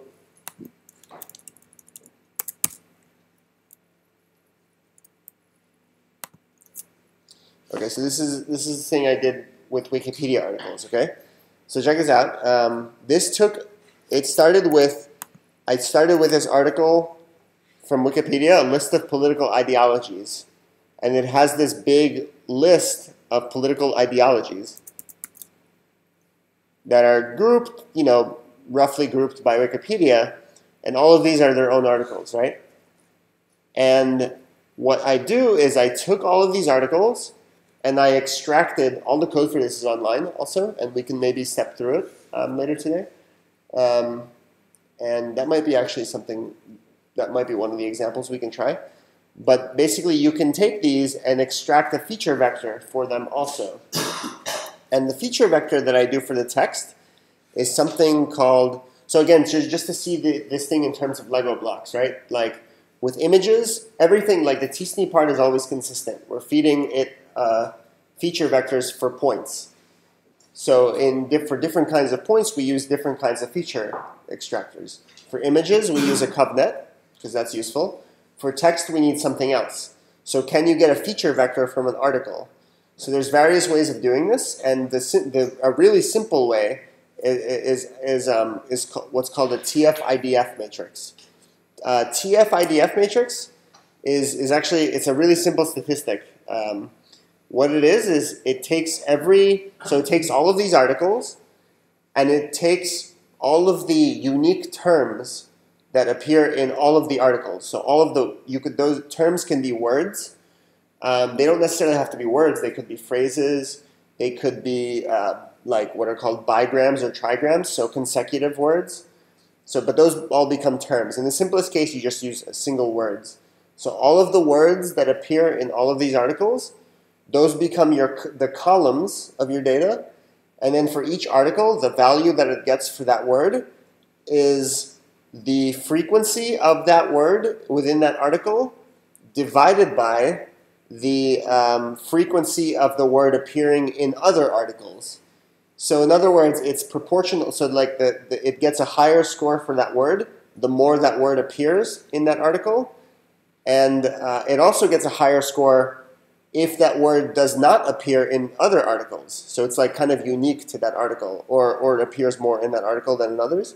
So it kind of is a measure, TF-IDF is a measure of the relative importance of a particular term to a particular article. And this turns out to be a pretty decent way of extracting a feature vector for text. And so two articles that have similar words in them will have similar TF-IDF vectors. Is it used by search engines, for instance? Yes, I think so. Well, yeah, among other things. Okay. So sure, yeah, I mean that's very much that is a good way of. A lot of search engines don't necessarily.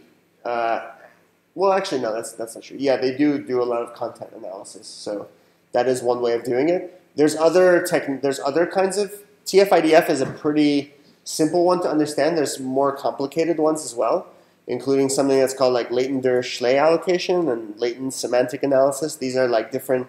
They all kind of do similar thing, in the sense that like functionally they extract a feature vector, which relates bodies of text to each other. And also all of these approaches, they are what's called a bag of words. So in the sense that like it basically discards order of words. It's just like it assumes that articles that have similar words next to each other may be similar. So and that's why, for example, in this case, the anti-feminism article and the masculism article appear right next to each other, because they're probably both talking about the same thing, but I suppose they are similar. I was trying to think of like an example where maybe two articles may be different in the sense they have completely different viewpoints, but they're talking about the same thing, and so they'd be grouped together because they have the same words appearing. We're still close to feminism. Oh, that's a good point. Yeah, anti-feminism is next to feminism. Yeah, yes, of course. But in any case, so that's like a way of doing this with text. So you extract a feature vector for each text article, which is the vector of all the words and their importance to that article, and then you apply t-SNE to it to get that in 2D, and then you can take all the articles and graph them in 2D. So we can look at this, and these are all links too, so like we can click on them. This is a nice way of browsing Wikipedia, I suppose. So you go to Christian feminism. Right, so like, and we can go like, we can see other parts. So there's like, here's a Marxist cluster right here.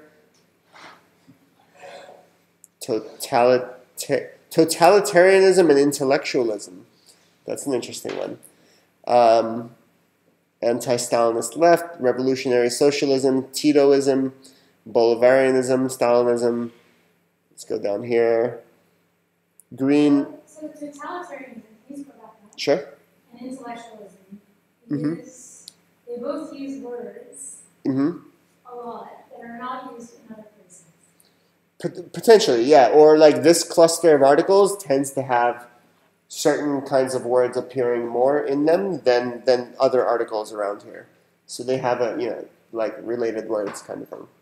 So I was just thinking it'd be really interesting if you did this, but removed totalitarianism from the equation, the word itself.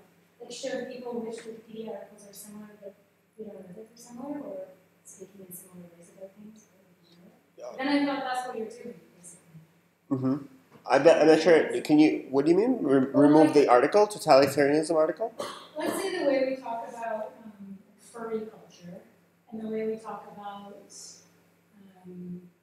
juice bars use the same language. But we don't think of those as similar things. But the language that we use is similar. Would they appear next to each other on here?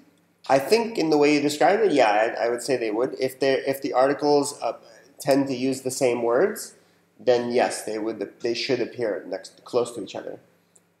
Remember that t-SNE is not guaranteed to get an optimal embedding because it's impossible. So sometimes there are actually two words which actually do have very different feature vectors, but appear in t-SNE to be close to each other because it's impossible geometrically. We don't have enough spatial dimensions to embed it in 2D in such a way that that doesn't happen. So in some cases, like there are some that don't make sense here. Yeah. Yes, you could do t-SNE in any amount of directions, but t-SNE is primarily used for visualization, and so it doesn't. So usually you'll see it in 2 or 3D. And if you wanted to incorporate time, you could do a 4D t-SNE and then use one of them in time. I haven't seen anyone really do that, but yeah. Is TF-IDF, is that a convnet? No, it's just like an algorithm that counts words and then creates a feature vector. It stands for term frequency inverse document frequency. You can look it up on Wikipedia. The formula for it is like I said, it's just a statistic. Count the number of words and then divided by actually the logarithm of the number of articles that word appears in. And that denotes the importance of that word to that article. But if you use a convnet for it, would it be more accurate? How would you use a convnet for it? Isn't that what we were talking about before with generating scripts? We have to do something like that to work out the last layer. Well, we're not generating anything. There is some like people have used like sort of 1D t-SNE, 1D convnets on text. I'm not super familiar exactly how that works, but potentially you could do some analysis with a convnet. Actually, I think there is some. That is a way that that's not what this is doing, but you could potentially analyze text with a convnet, which sounds weird because we've been seeing them as images, but you could represent characters as pixels in some sense. I'm not exactly familiar with the mechanics. I haven't looked at it, but it's in theory kind of possible. But this is actually a pretty simple one. You see, it does a decent job. The downside is that it doesn't take into account that there are similar words. So if one article uses the word totalitarianism a lot, but another article uses the word Stalinism a lot, it doesn't necessarily associate those two because it'll just count them separately. They'll be separate columns, and so it doesn't take into account synonyms and things like that. There is an approach that tries to actually get around this, which is more complicated, called latent semantic analysis, which actually does take into account similarity of words and is potentially better, but usually for this kind of application, it doesn't make much of a difference. So yeah, this is kind of neat. There's a bunch of you can look at it at some point. But in any case, so that's t-SNE on text. So then the last one is t-SNE on audio. So I have a sample library. A few of you guys saw this yesterday. I showed it at the Sonic Code sessions at Spectrum. So I have a sample library of drum samples, like 1 second clips, and I arranged them using t-SNE. Here they are. So every time my mouse goes over a sample, it plays it.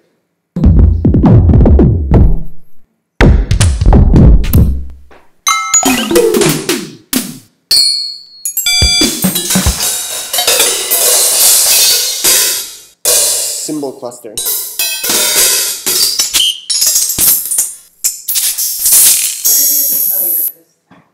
Yeah, it's just a sample set.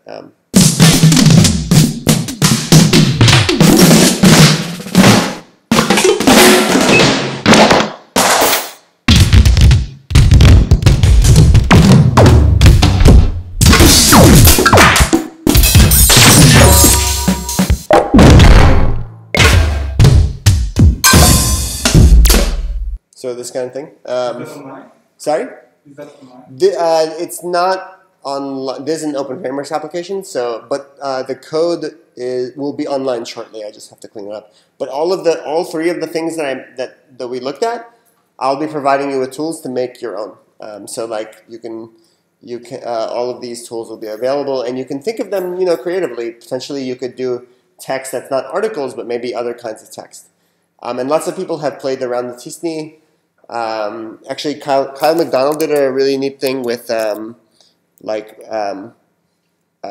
ragas. Let me find this if I can.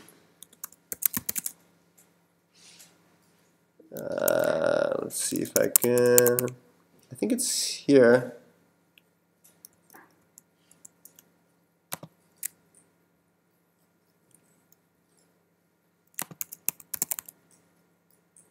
Oh, this is just the.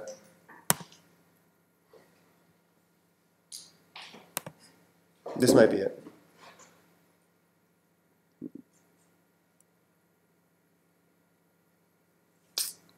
Is this it? No, this isn't what I saw. I have to locate this. All right, I'll just describe it for you. Kyle did this. He had a database of ragas. So these are in Hindu music. This is like classical Indian music. There's ragas are like basically these scales. They're a little hard for me to describe. I won't try to butcher it. Sorry? She said that's fine. Go for it. Okay. Well, the point is that all of them differ. There's many of them. There's like hundreds, thousands, right? And they differ from each other in basically the kinds of notes that appear, the kind of notes that are allowed, the motifs that characterize them, and they can be sort of quantified. You can get a feature vector that describes them, and then he used the t-SNE to visualize them. So similar ragas that were related to each other would appear next to each other, and he had a big image of it. I'll find it for you guys later. It's pretty cool. So the point is you can do it on any kind of data. So if you have cities or something, and you have a data set that describes cities and various characteristics of them, or a data set that describes, I'm sure you guys can think of lots of ideas. Anything that you can describe in numbers, you can apply t-SNE to a big data set of them. Maybe it's, I think it's on Flickr.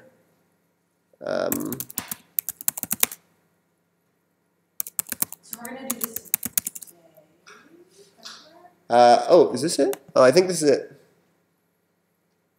Yeah, yeah, exactly. We want to look at this today. So these are, and Kyle also has this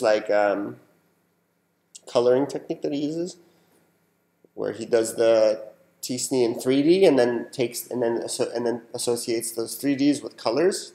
And actually, it's a good visualization for how, sometimes the embedding is not optimal because things that are, so for example, like the pink section is separated from the orange section. Maybe they should actually be closer to each other, but you can't find the perfect embedding. So, so this is what it looks like. So this is kind of a neat thing. So the point is, yeah, anything you can represent as a, as a feature vector can be visualized with t-SNE. Oh no, I guess I'm just wondering, does it have anything to do with, on the spectrum of colors, that they're actually different temperatures away, so they're actually on the opposite side? Or I don't know, when you use Photoshop, it's one's at the top and one's at the bottom, and they're similar but different. Yeah, so this is kind of like this shows how, and I mentioned how t-SNE, because the whole nature of dimensionality reduction is that you're reducing the number of possible ways that the data can be organized. And since the data, and so you have so many data points, it's impossible to arrange them geometrically in such a way that actually does preserve all the point distances. So here you can see right here, that this little cluster right here is kind of orange. It got separated from everywhere else because for two reasons. One is that t-SNE is not perfect. It won't find the optimal solution. But also because the optimal solution isn't possible to embed, because there's not enough spatial dimensions to organize the data. It's like if you have, it's like a geometry problem. Let's say you have 8 points in 3D, Is it possible to arrange all 8 points in such a way that every pair of them has the same distance? It's actually impossible. It's a problem in geometry. There's no possible embedding of those 8 points in 3D such that the distance between every pair of points is identical.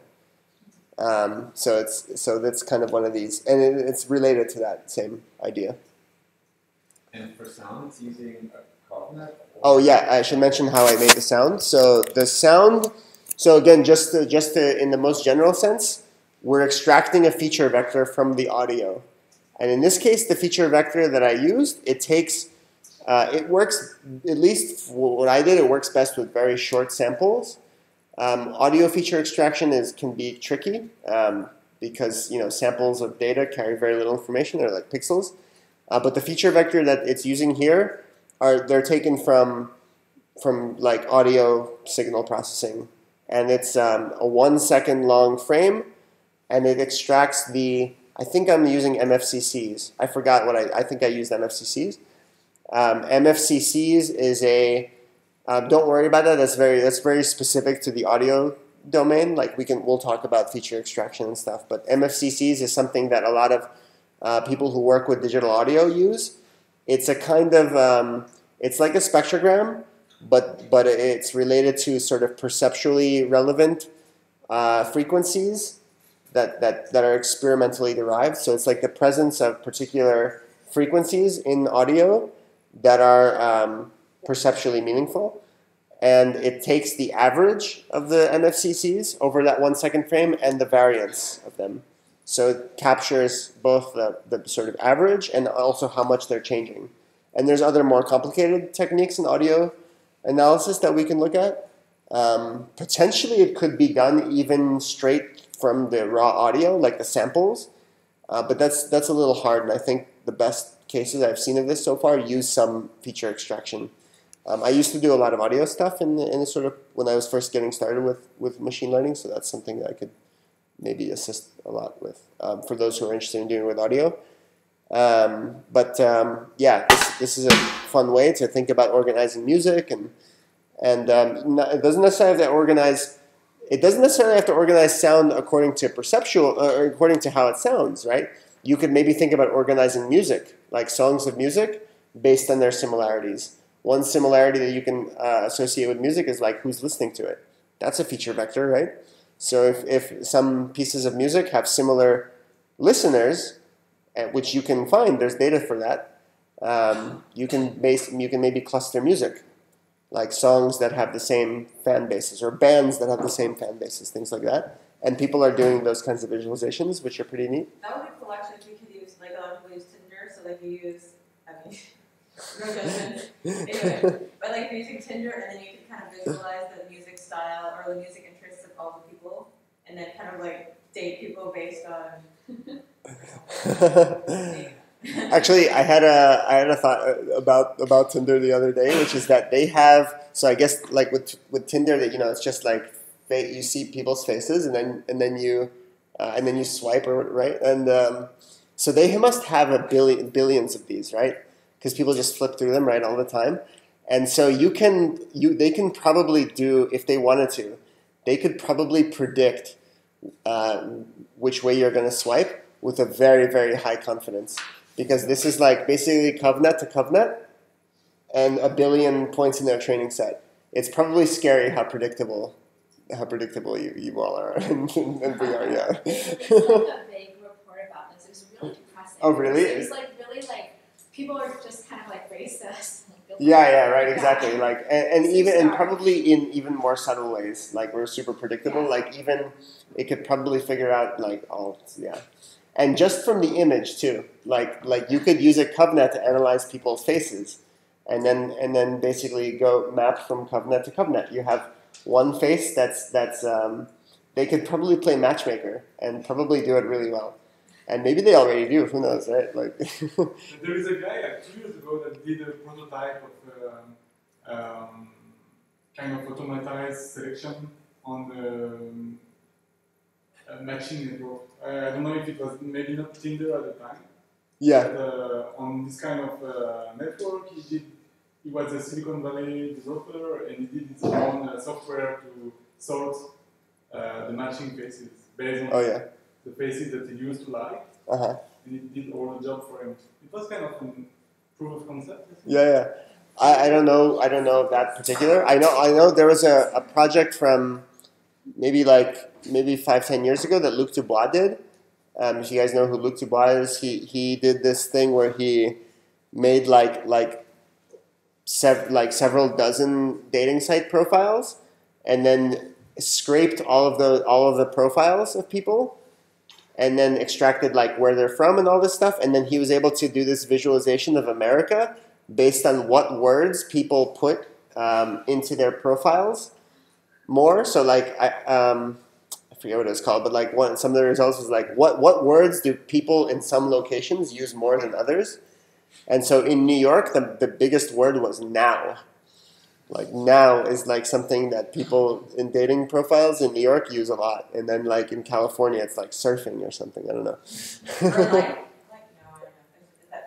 What's that? Which one? I think it's looking for non specific words. When you're writing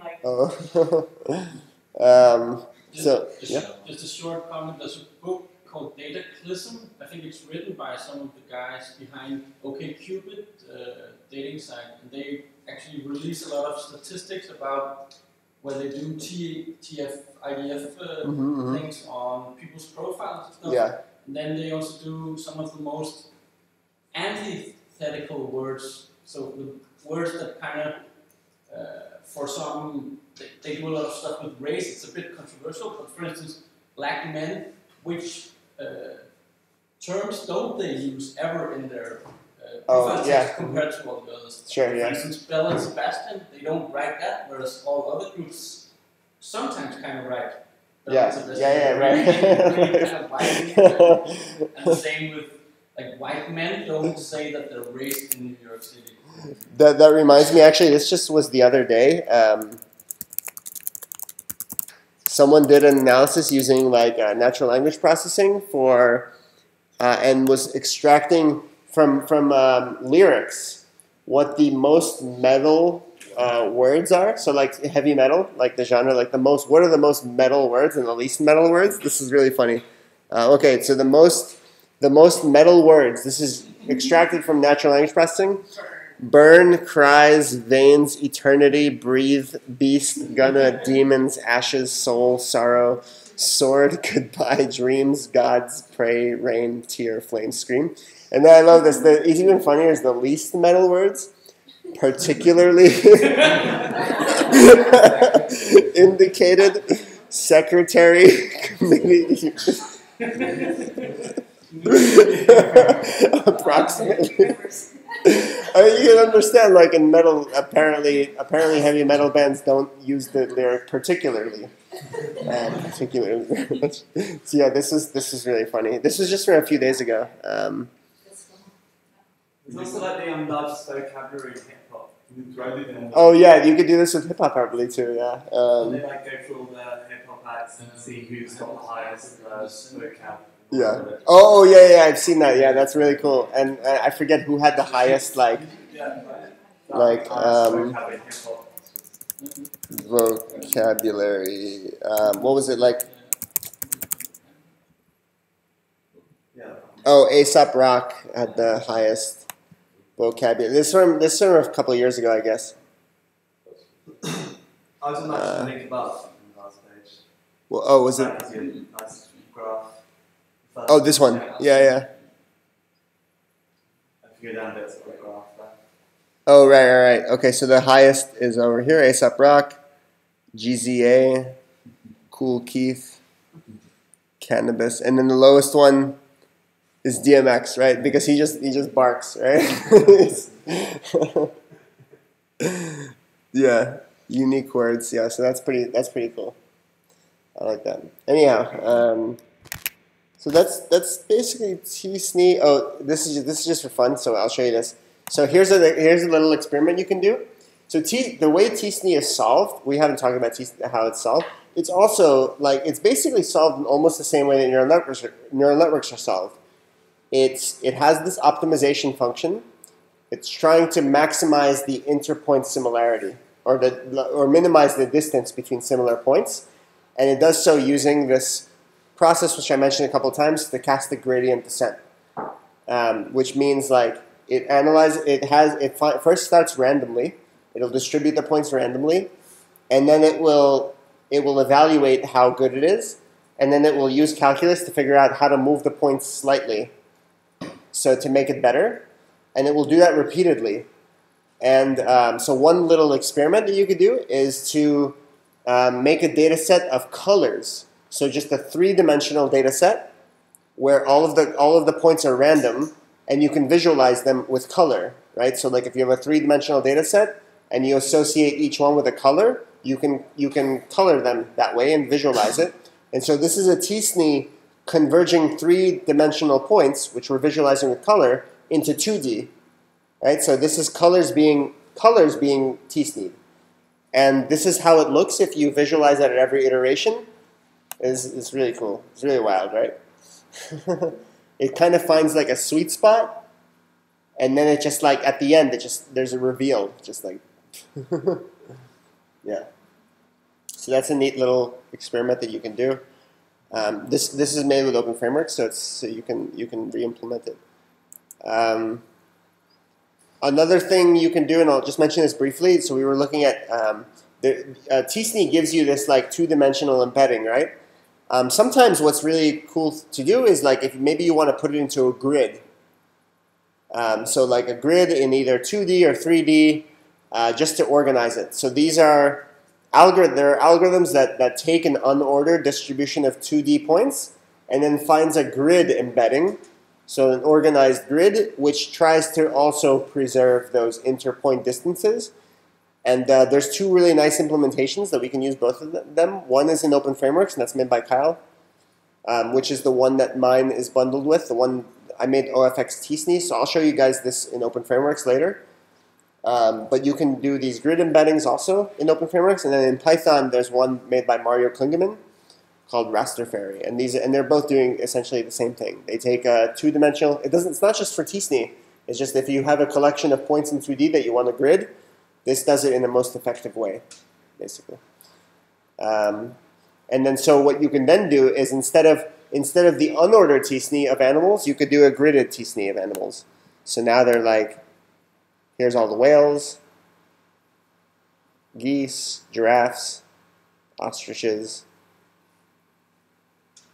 chimpanzees, owls, ducks, bears. You get the idea, right?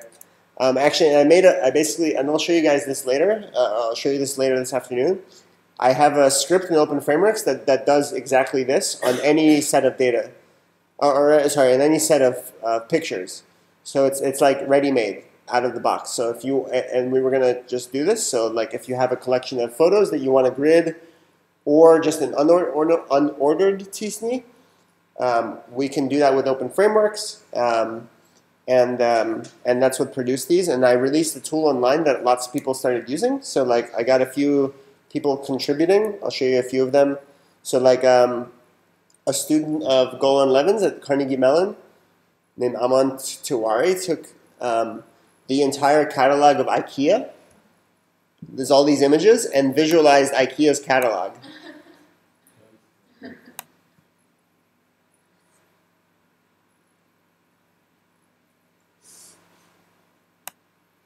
Which, in my view, this should be what IKEA's website looks like, right?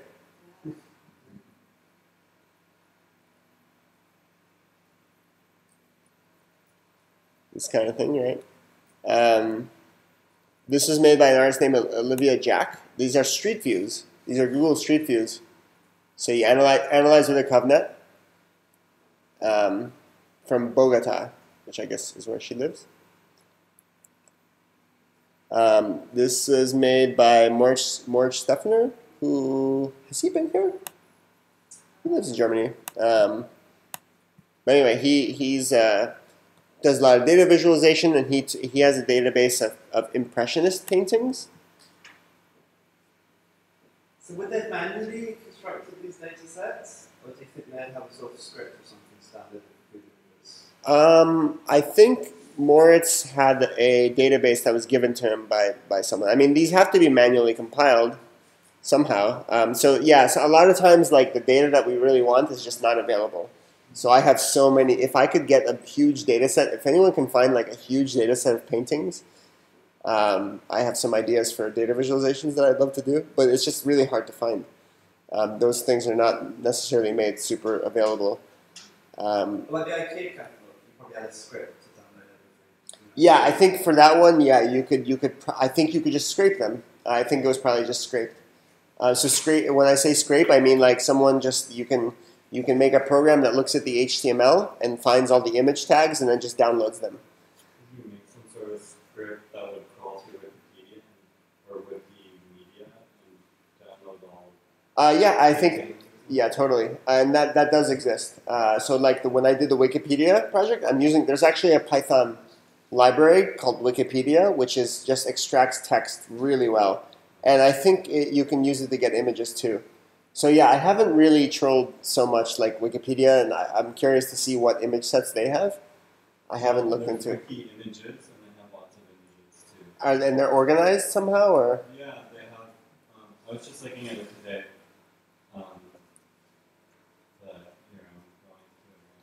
Mm-hmm. They have lots of images. It's just Wikimedia.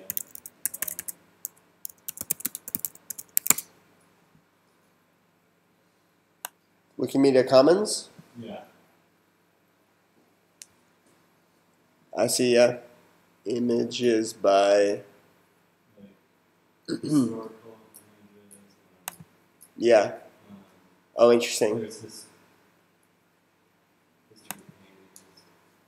You can do history paintings with painter. I don't know. Oh, that's interesting, yeah. Yeah. Kind of like nested in a lot of, I don't know. So you would need something to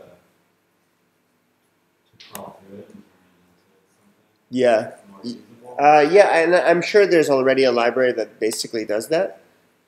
But I'm curious how big the sets are. So like they may only be, okay, so it's super nested, yeah. Oh, that's cool, okay. Yeah. You know, actually, and Mario Klugeman does a lot of this kind of stuff too. He collects tons of images and then does all these like sorting techniques. But this might be cool. I was hoping to try to find like all of, let's say, Picasso's paintings or something. But that's hard. It seems like not easy to find. But yeah, this is worth looking into. There could be lots of data out there. There's so much data out there. It's just, and a lot of times it's kind of unstructured, and so it's hard to obtain.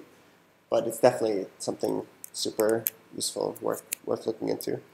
I'll just show like one or two more of these. So Zach Lieberman, who made Open Frameworks. And these are satellite images. And this might remind you a little bit of Terra Pattern, right? So we looked at Terra Pattern the other day, also doing this sort of like organizing satellite imagery. And this is another way of doing it. So similar satellite images appear near to each other.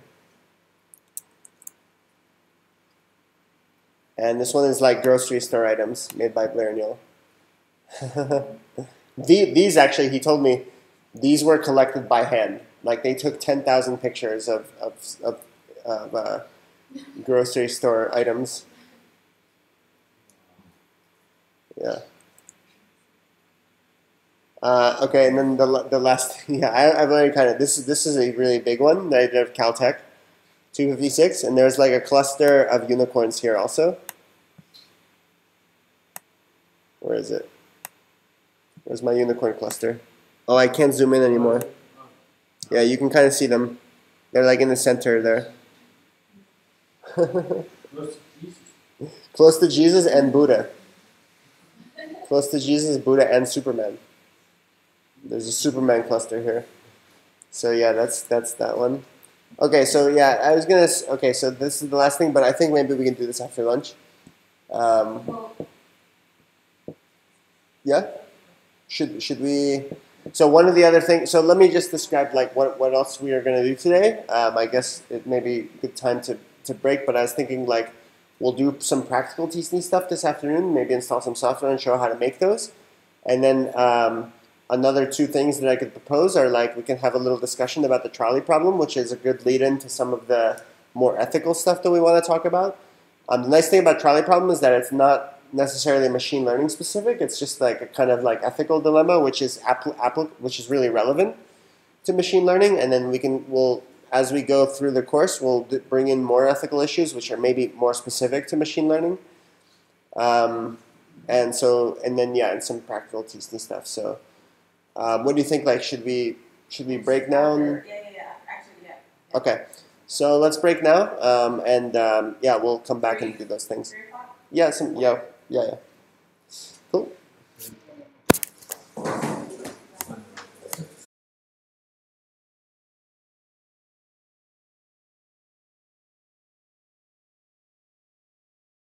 This is a quick addendum to earlier today. I just wanted to include a really quick tutorial on how to use the image t-SNE software. We did this earlier today, but we spent a bunch of time debugging, so I thought it would be useful to kind of make a single tutorial taking you through it. And it's now on GitHub, so you can find it at this link. And clone it and set up a few of the dependencies. So you can get all the dependencies in this file cnn t-SNE. These are all the ones that you need.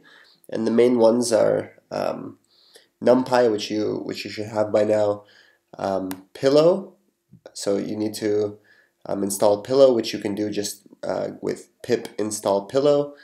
Installing Keras is also a few commands. You can look that up in the Keras documentation, and then scikit-learn. And so we're going to go ahead and I'm just going to take you through the code really quickly. So the way we do this, I'm gonna have a terminal open. I'm already inside the image t-SNE folder, so if you ls to see what we have, you'll see the following files: cnn t-SNE .py, which is kind of the main code base, and we're really gonna kind of use code from main.py. And I already have that open also. Oh, I don't actually. Let's open that. I use TextMate as a text editor. You can also use whatever text editor you want, if you have Sublime or whatever. And I'm just gonna, this is kind of not the most elegant way to go through Python code, but I'm just gonna kind of copy and paste code from the main file into the terminal because it'll demonstrate things kind of one at a time. Eventually I'll kind of maybe make an IPython notebook or something like that. So the main thing is what you need to do first is make sure that everything in the cnn t-SNE compiles, and we just do this import. Make sure you're in the folder image t-SNE when you go into Python, because it's looking for this file cnn t-SNE, which is right here. So we go from cnn t-SNE, import everything. It's going to grab Keras, which for us is using Theano as its backend, and t-SNE and NumPy and h5py, which you also need to install, of course. I didn't mention that. So I'm just going to go through line by line. We're going to set the image width and height to be 224. This is required because the neural network we're setting up has that as its input layer. So it's going to be 224 by 224. We have this downloaded VGG weights. So I'm going to set that. That means that whenever we load an image to pass through the network, we're going to resize it to 224. This should be the path to where you have the VGG 16 weights file. If you don't have that, you can download it. There's a link here, right here, where it says download weights here.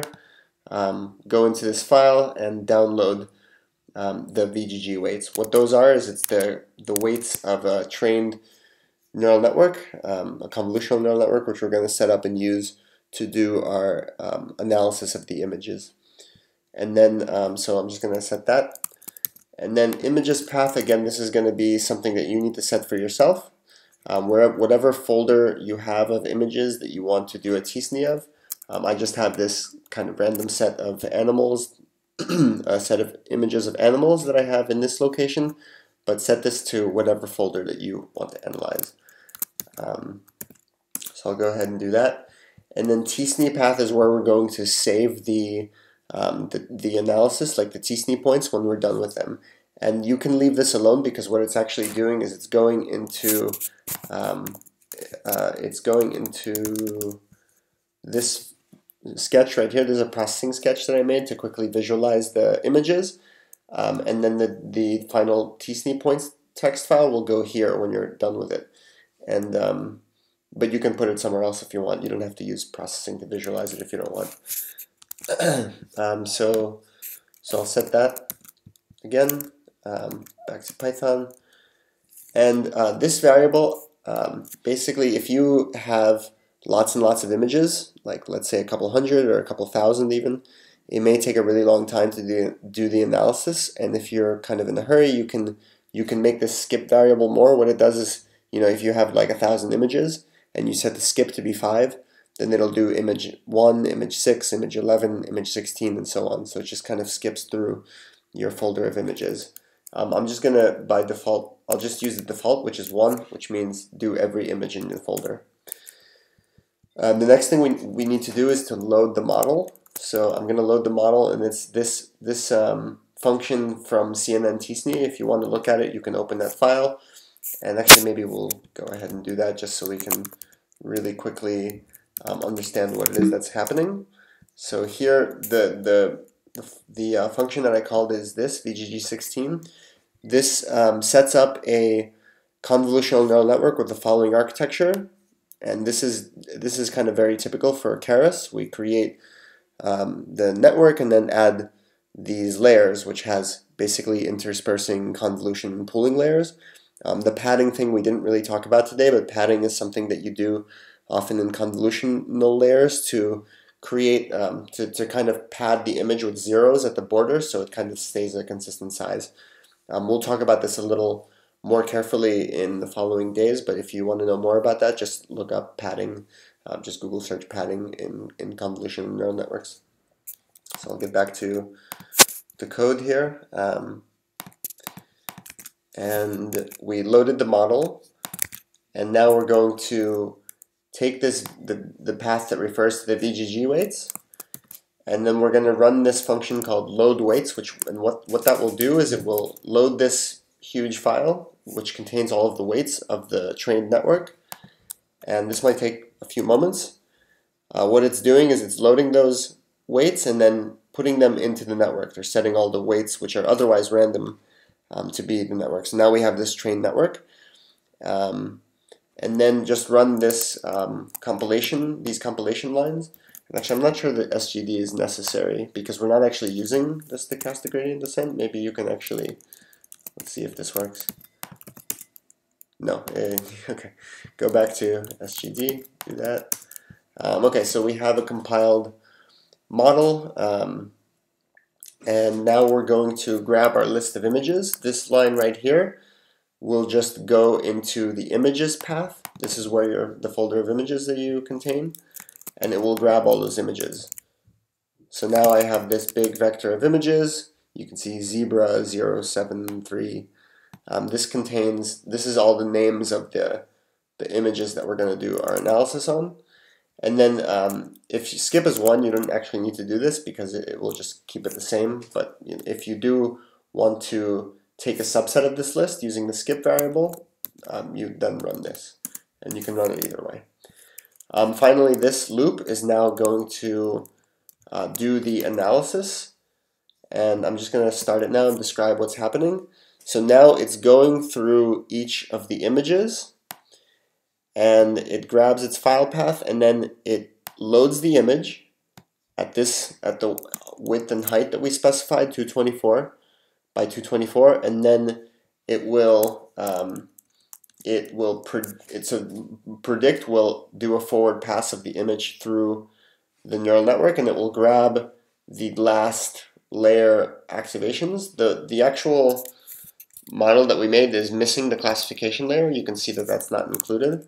So the last layer here is the last fully connected layer. So it has 4096 numbers, and it corresponds to this high dimensional, abstract vector containing the content describing this image in some sense. So what we're grabbing that as our representation, and we're going to use that as our data source for t-SNE.